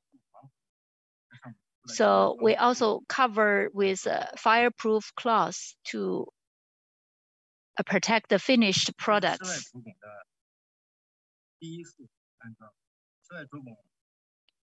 This is the outdoor construction and installation. We had a pre-installation at the production site, and then at the construction site, we connect this with joints and the connectors. And this photo shows the first bamboo bundles using the crane system.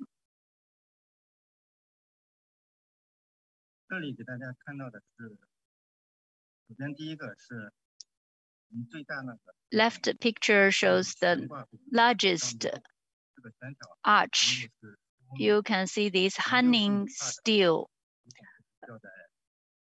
with a height of 15 meters. You can see we use the scaffold. In the middle, this is the bamboo arch of outdoor installation. And this is the hanging side. And right-hand side is the trial assembly of 20 meters span steel bamboo composite truss. Because it's very high, 20 meters, by using scaffold, it's very dangerous. So we also use other vehicles to support the whole process, and it's safer. Finally, I want to share with you some built construction and architectures. Just to relax and enjoy the beauty of the finished buildings. Left-hand side is the designing drawings, and the right-hand side is the completed product. You can see slight differences, but still very amazing. Again, left-hand side is the scheme effect, and the right-hand side is the real finished construction. During the construction, we took some photos, and the upper graph shows the structure model drawing.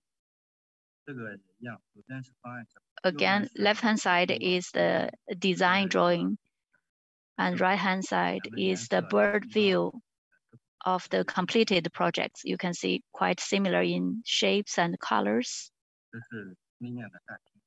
It's an exhibition house. This on the west side. Originally, we want to use the round bamboo, but it's too difficult. So we replace this sculpture by using the steel materials.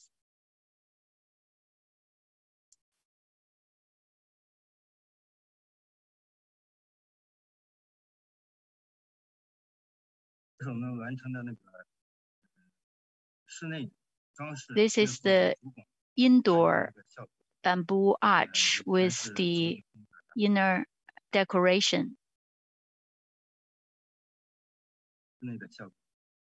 indoor effects, outdoor effect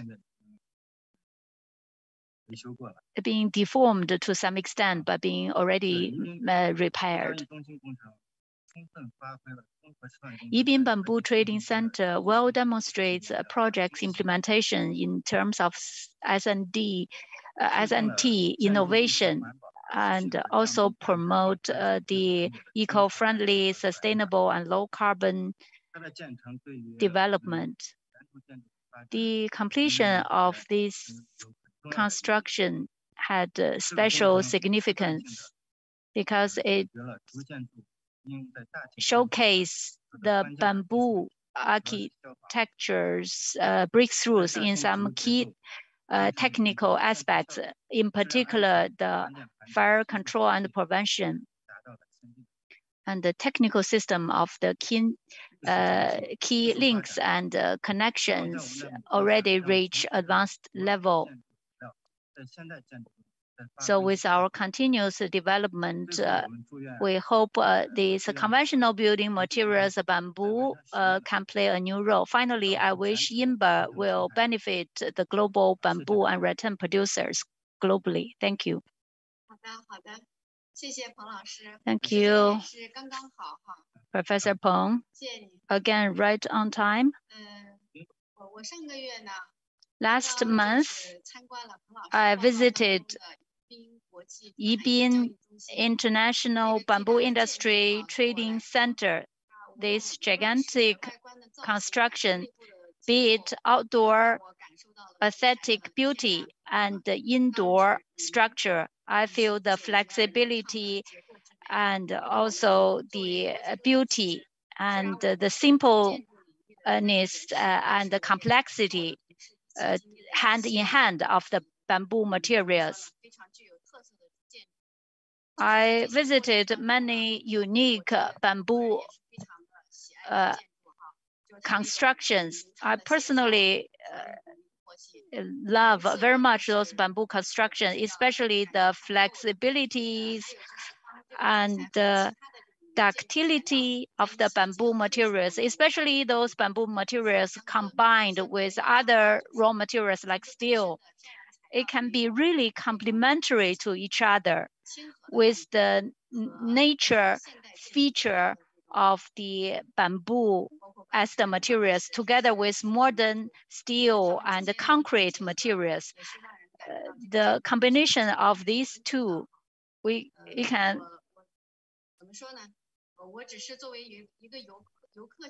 So I was a visitor to this trading center. And also I want to take this opportunity to thank the experts and the team who put a lot of heart and mind into this project. And with projects like this, we were able to raise the standards of bamboo structures. And we will make people feel that it's innovative, it's science-based, it's safe, and it's durable. And more people will love and begin to use this. And if you pass by Yibin, make sure that you go to this trading center to feel this grandeur of the steel and the bamboo hybrid structure. Thank you very much. Okay, so we have finished the 3 presentations from our special guests. They gave us a very good, insightful knowledge, technical cases, and sharing of real-life projects. I've learned a great deal from their presentation. I want to thank them again. Okay, now let's go to the presentation part. I want to invite Ms. Liu Kewei, the Global Bamboo Construction Program Coordinator of INBAR, and also the organizer of the online conversation series. I want to thank Dr. Junqi, our communication officer, for moderating the previous session by quoting all kinds of nice words and about bamboo structure.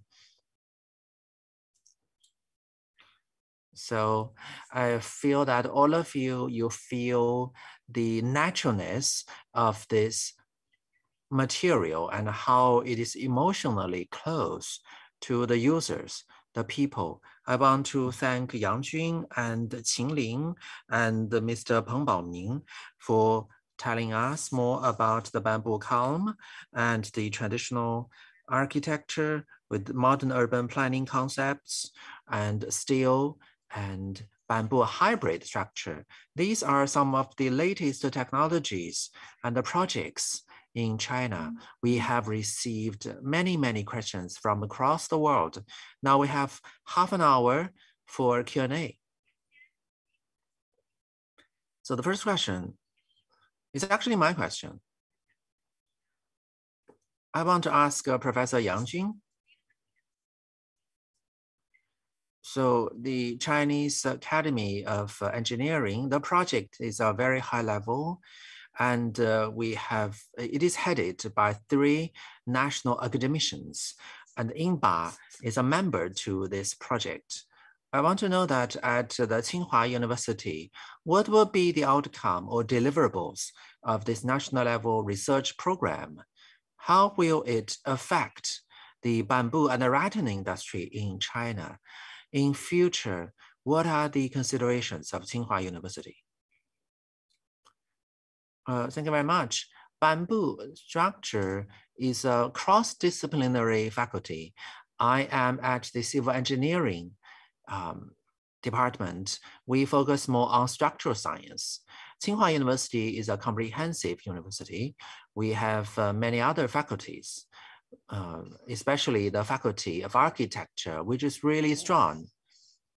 And also, we have other faculties and departments for the built environment.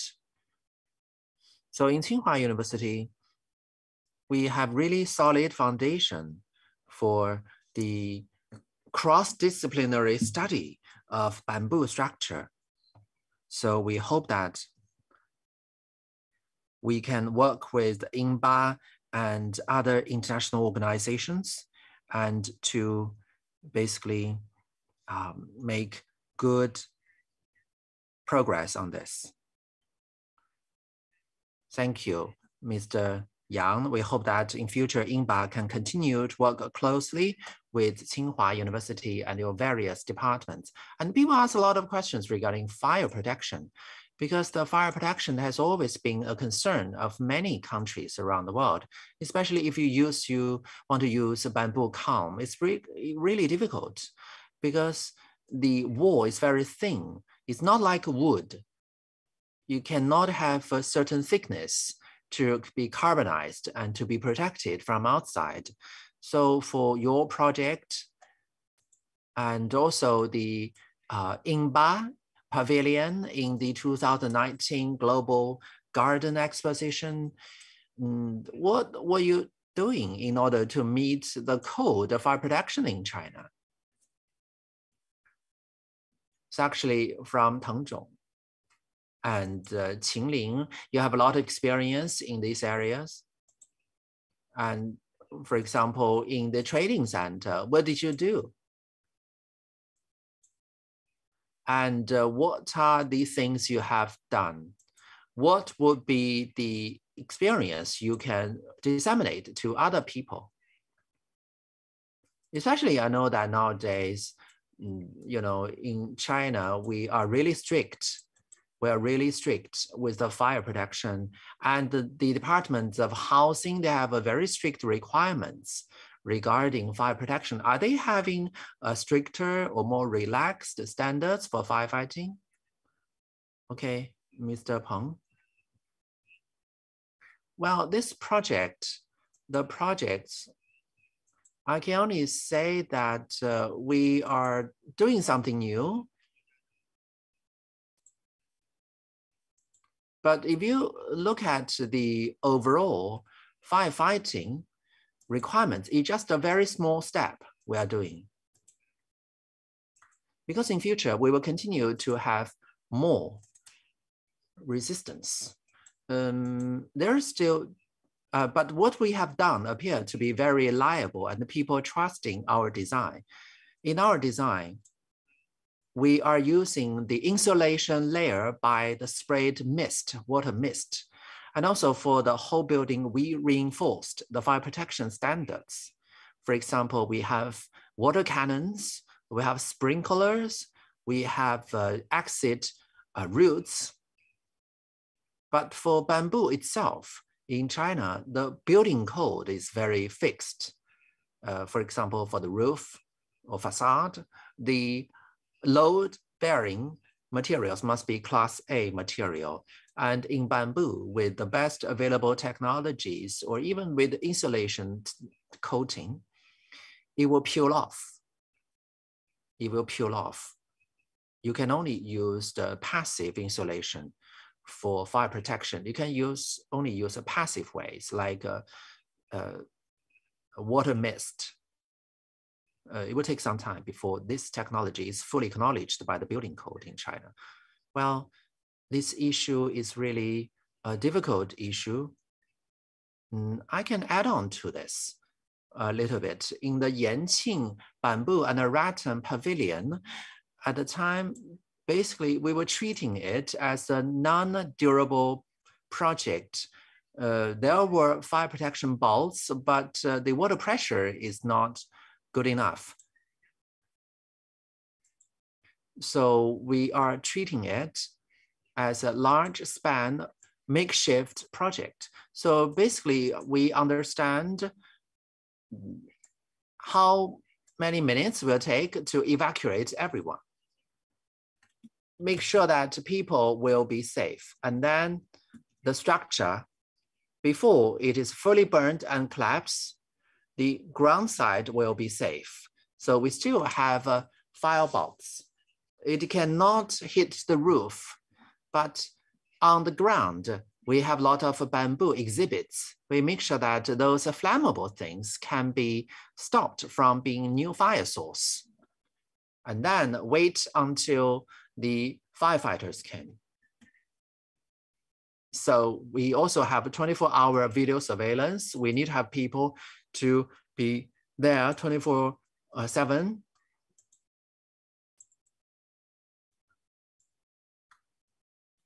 As the colleague just said. For the bamboo, it was difficult because the fire protection layer is just too shiny. It doesn't look too good. And also it will peel off, it will touch it. So I have another idea here. This idea is very similar to what the other audience asked in the chat box. For example, what about the core technologies? Well, not really hand over all the key technologies to bamboo itself. Bamboo is material that is having a lot of cultural connotation.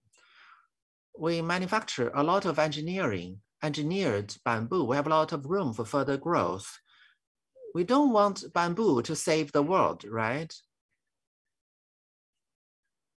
Maybe engineered bamboo can take the lead, and Professor Yang Jin can make additional study, and then we come back to the raw bamboo. But you have to deal with the firefighting. If we want it to be fully fireproof, that's difficult. We have the Chinese Academy of Engineering. They have the inorganic adhesives. So what about that? Will that work? Tell us more.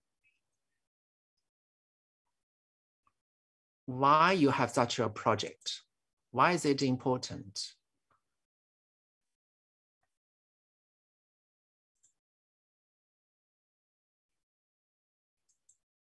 So just now, you said at the very beginning, Professor Academician Chen Zhenyuan was heading this. In China, in the 1950s and 60s, he began to study the use of bamboo as a structural material. At the time, the civil engineering department had two research orientations. First is the framework. The other one is the bamboo reinforced concrete. Because at the time, we didn't have enough steel. So the reinforced concrete with bamboo. Bamboo has a good ductility. People wanted to use it to replace steel frame inside the cement and try to see whether it works, whether it can reinforce the concrete. The other direction was the raw bamboo frame for the structural frames. And later in the 20th century, 21st century, we began to use engineered wood. And that had a great impact on the use scope of wood. In theory, engineered bamboo can have the same effect. The engineered bamboo, it has much higher adhesives use than the wood. Then you need to have high quality adhesives. And that is a constraining factor. Many experts, they are doubtful about the use of engineered bamboo because truly it contains much more adhesives than the wood. What if it releases all kinds of toxic gases, or after many years of weathering, it will lose durability? And once it is being burned, would it emit toxic gases? So that concern still remains. It's a reality. So especially regarding the engineered bamboo product, this is even more prominent. So for us, we provide consulting services at the macro level. I don't really work on the technical details. Professor Chen, he chose this topic. He was not really hands-on. So we studied whether we can use adhesives. So what about inorganic adhesives? Because in other structures, we already used inorganic adhesives. We are wondering, is it possible to use it in the wood and bamboo? So he invited the Shandong Construction University of Architecture, and their team already used the adhesives to make the magnesium and the phosphorus cement. And they're testing the inorganic adhesive. Now they can say that it's a possible direction. Inorganic materials are more durable, more fireproof, resistant. They have natural advantages over bamboo. Well, this is still an ongoing process. I hope it can get good results.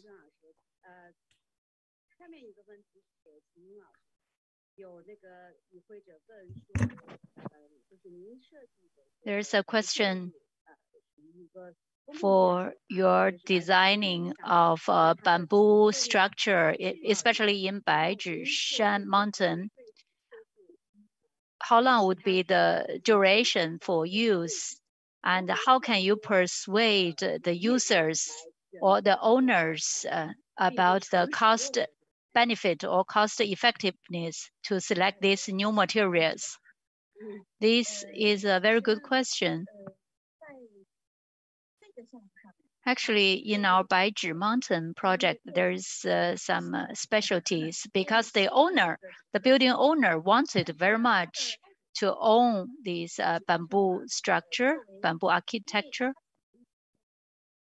For the durability, it depends on the raw materials. For the bamboo, it can last 30 years. But the raw materials provider should provide maintenance, especially after the initial 5 years. It's a paid service. So with this regular paid service, it can last 30 years. But maybe after 30 years, they are going to have another bamboo architecture because the base is there. So they can just change the design. How can we persuade the owner or developers? This is a very special one. As I said, the owner, he loves bamboo. But about this persuasion, it depends on the designer's ability, because the designers are creating values, and especially the aesthetic values. If you can create very good aesthetic values, it is value added, then it would be very persuasive. The expectations from the developers. Originally, the total cost would be the 10 million RMB yuan. After the completion of the project, including the indoor, outdoor, and also equipment, fire prevention and control system, the budget, as I said, was 10 million. But the real cost was 14 million RMB yuan. After this project, different stakeholders had some site visit, and they even wanted to provide additional funding to make the architecture and building more beautiful, because they believe with this beautiful architecture, and it can create and generate more income sources, because people would come and regard this as a view platform. It can be regarded as a building sales department. So they accept these costs. When we promote building materials, we do not promote materials per se.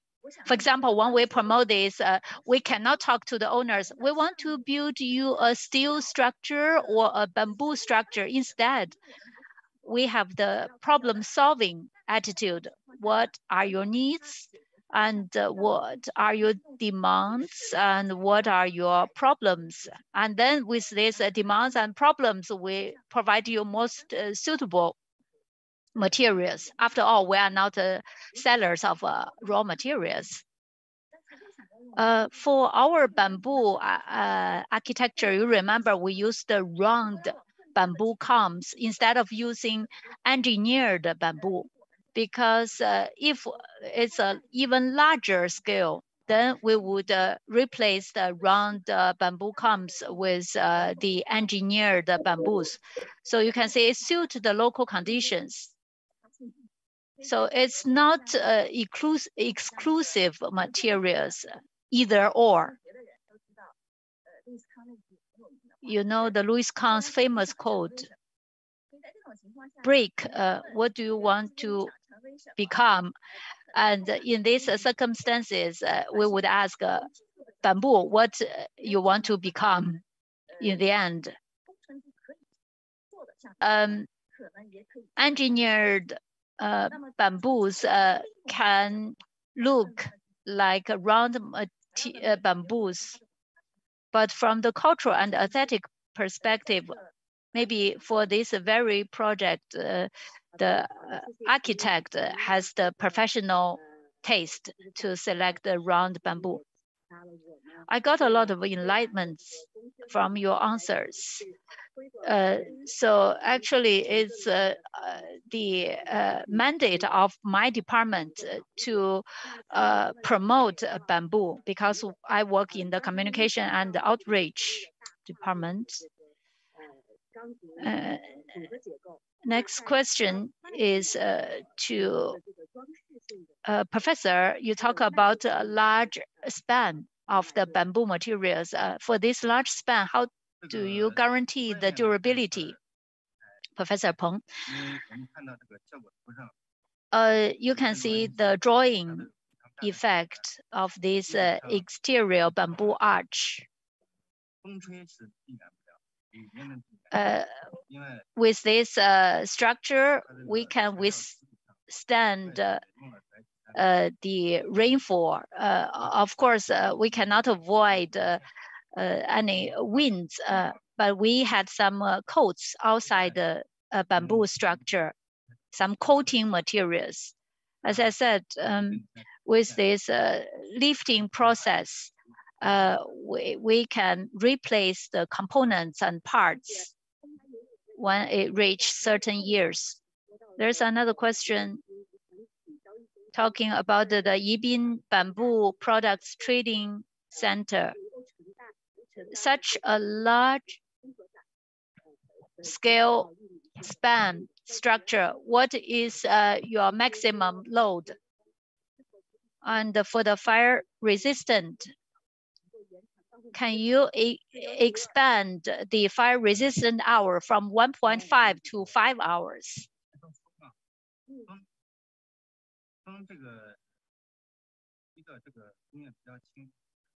talk about withstanding of the strong winds because the roof is very light, but indoor the span is only 10 meters. The corner parts are those parts suffer severely from the strong winds.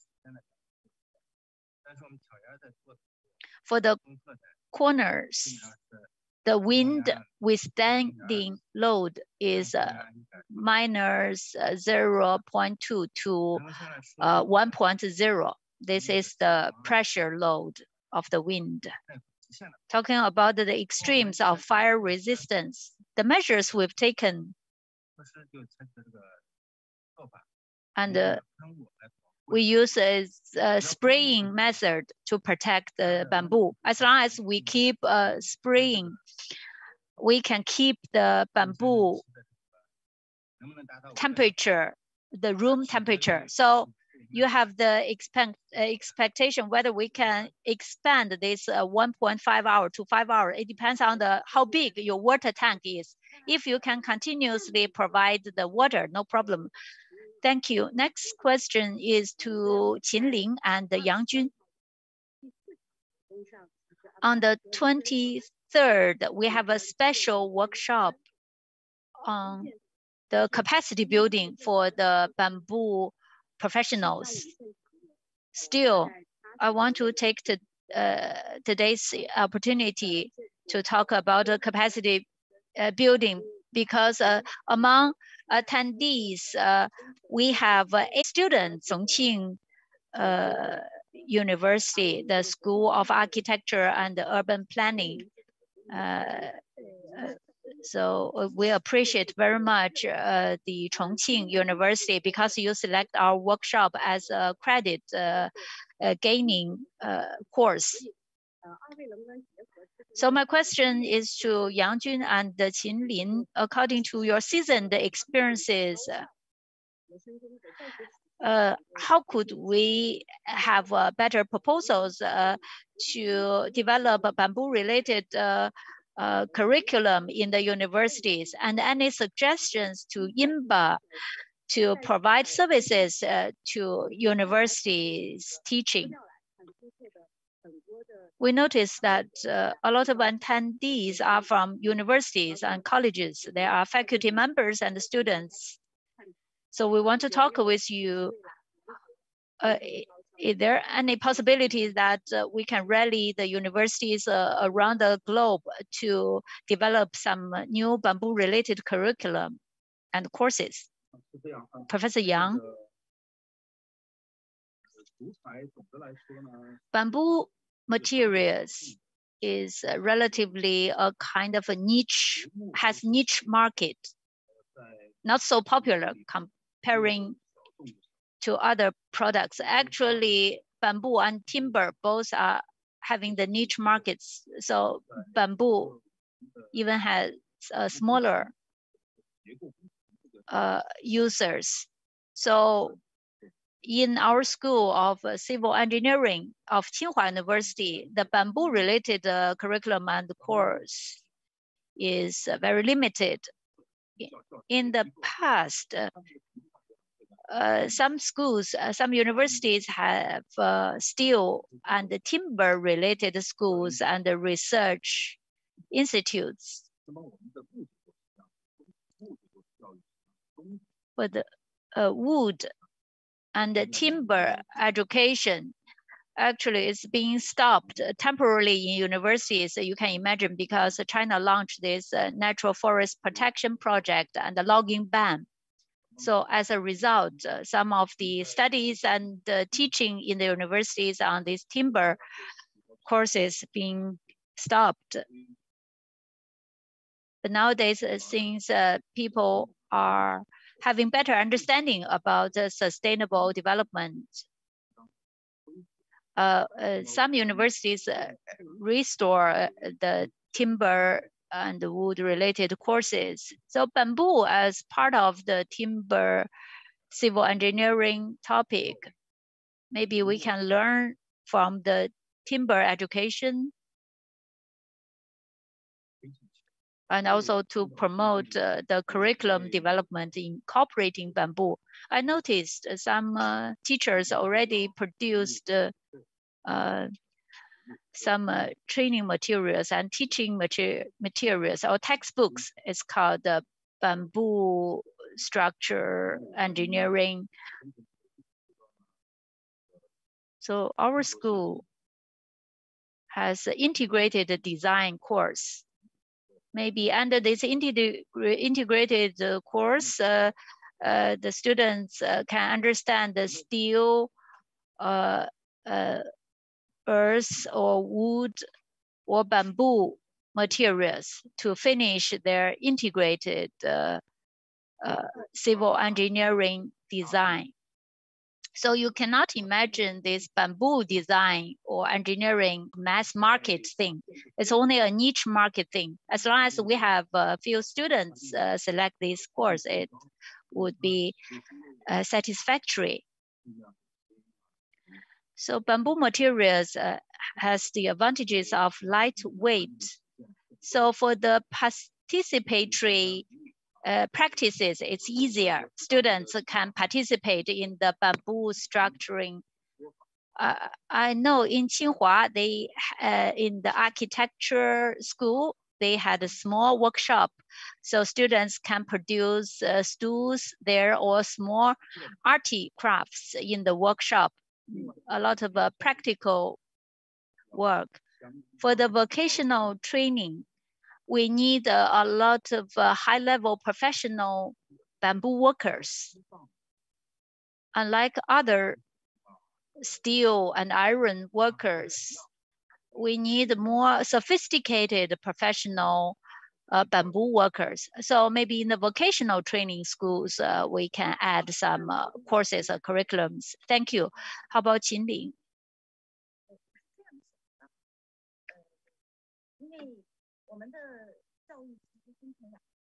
Because there are two aspects when we're talking about education, on-campus education and the extracurriculum education. So I'm teaching the structure and the construction courses in my school.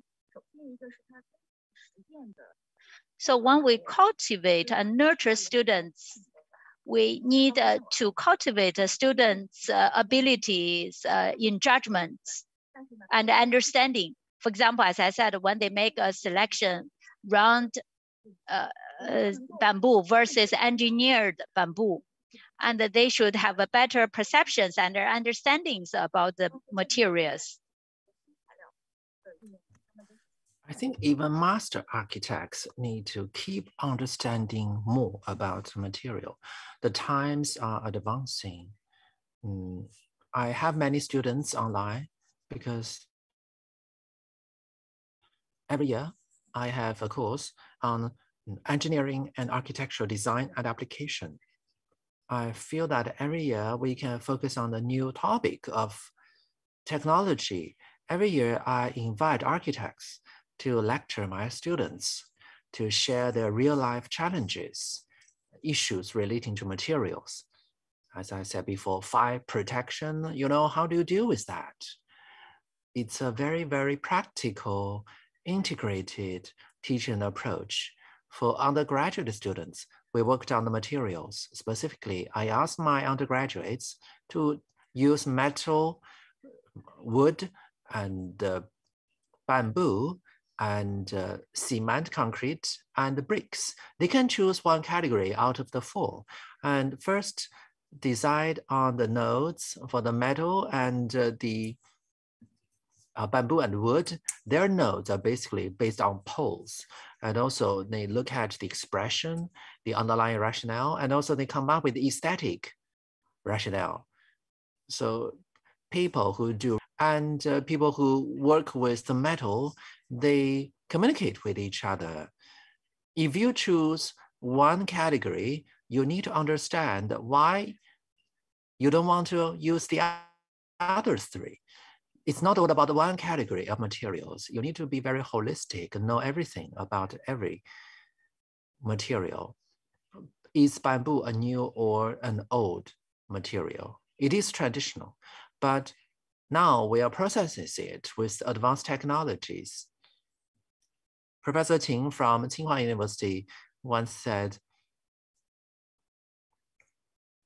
the construction materials were discovered, but now we are rediscovering them with new processes. So I believe it largely depends on our understanding and the way we process them. Now, engineered bamboo appears to be better than bamboo culm. I guess it's just limitation of our technology.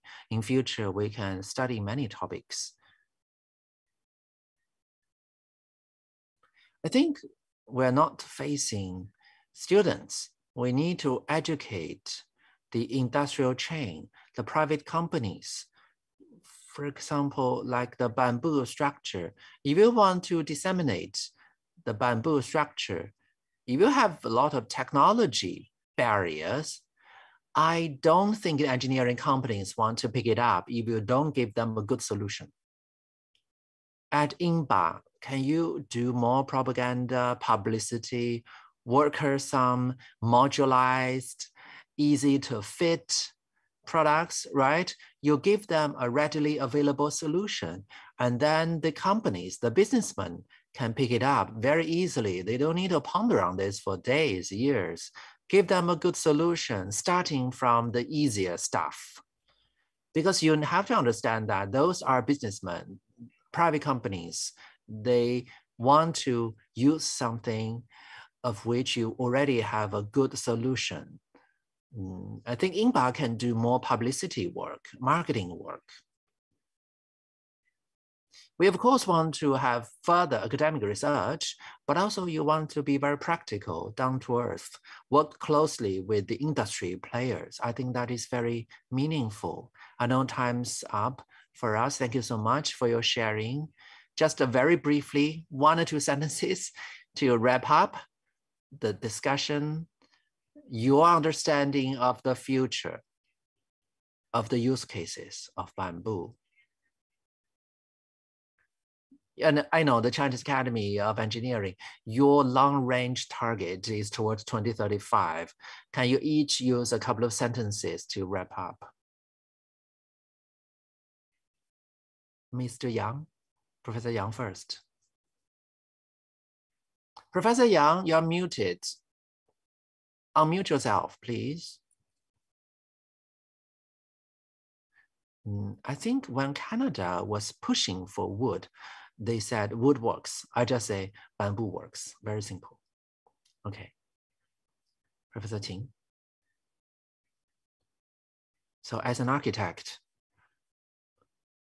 if I want to use bamboo more extensively, I need technology support. Feasible technologies. I don't want to see it as a full substitute of everything else. Yeah, I know you have academic background. I'm like an engineering guy, construction guy. You know, whatever design you give to us, we figure out a way to make it happen. If we have an issue with bamboo, we will find a way to use it in our construction. Thank you very much. Going back to Junqi.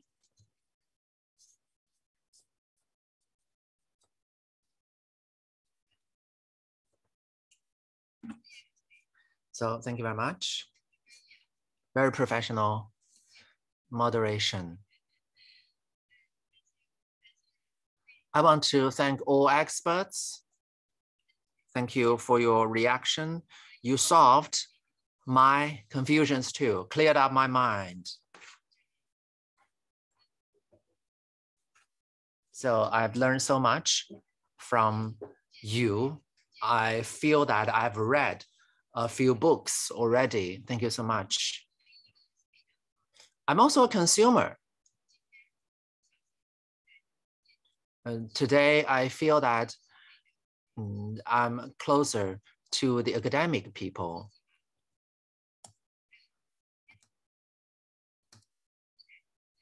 I just feel that in China, compared with other materials,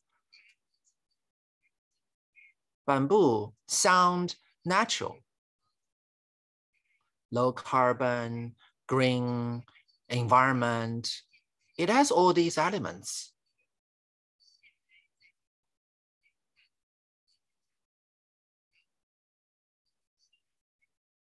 It sounds like an emerging material. It does have a lot of outlook.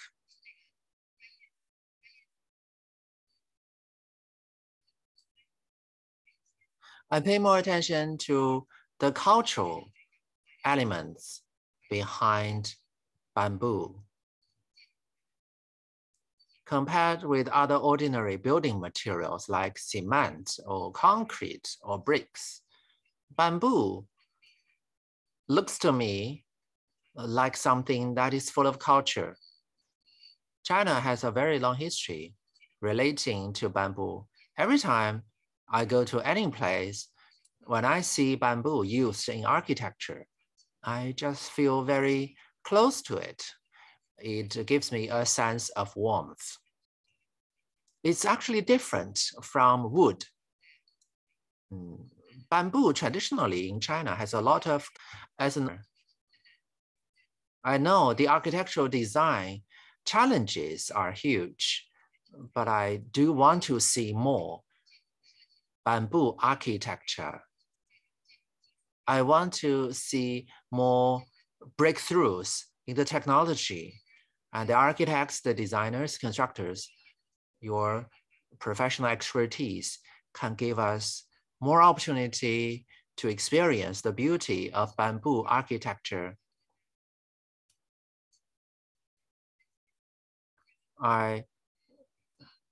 In Beijing, it's a cold day today, but on this platform, we have so many people from across the world.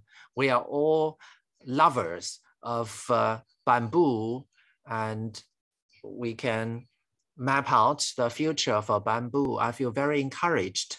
I sincerely hope that with INBAR's online platform, we can bring together more experts and scholars and practitioners, or simply people who love bamboo. We hope the bamboo architecture in China will be ever more inclusive, practical, innovative, and contribute to the global development of bamboo and rattan industry. I guess time is up for today's platform. We're 11 minutes behind schedule. I want to thank you all, thank 3 experts, all the online attendees, audience, and friends, and my colleagues too. Thank you very much. I'm pointing their names. Thank you so much for your technical support. So I think we should have camera for everyone. Yes. So everyone, let's open our camera.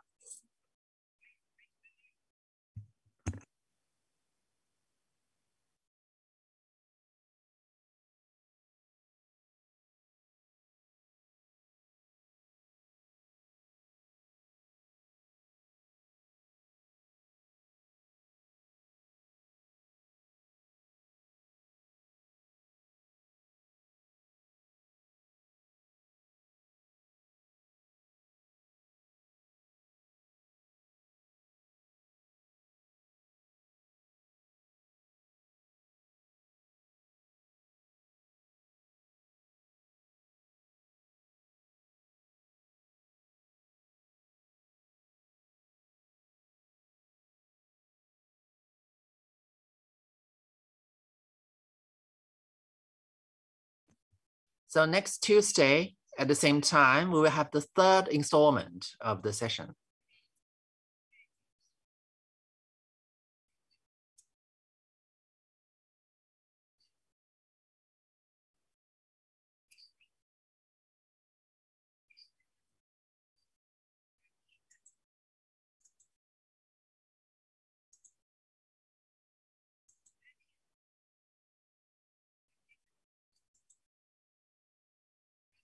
Okay. Thank you very much. Meet you next Tuesday, because next Tuesday, the same time, we will have another installment, Beijing time, 9 p.m. to 11 p.m. Basically the same time today. See you next Tuesday.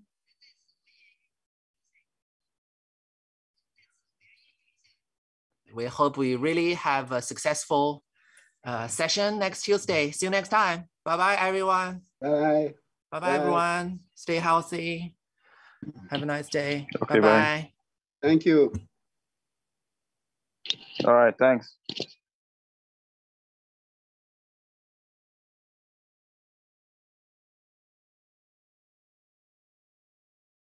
Thank you, from Costa Rica. Thank you.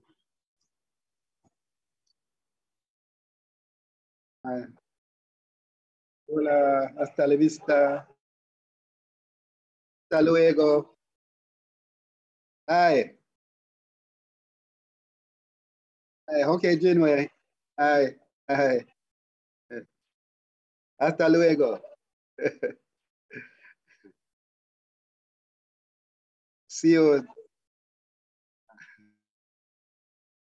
Yes, Jane. Thanks. Yes.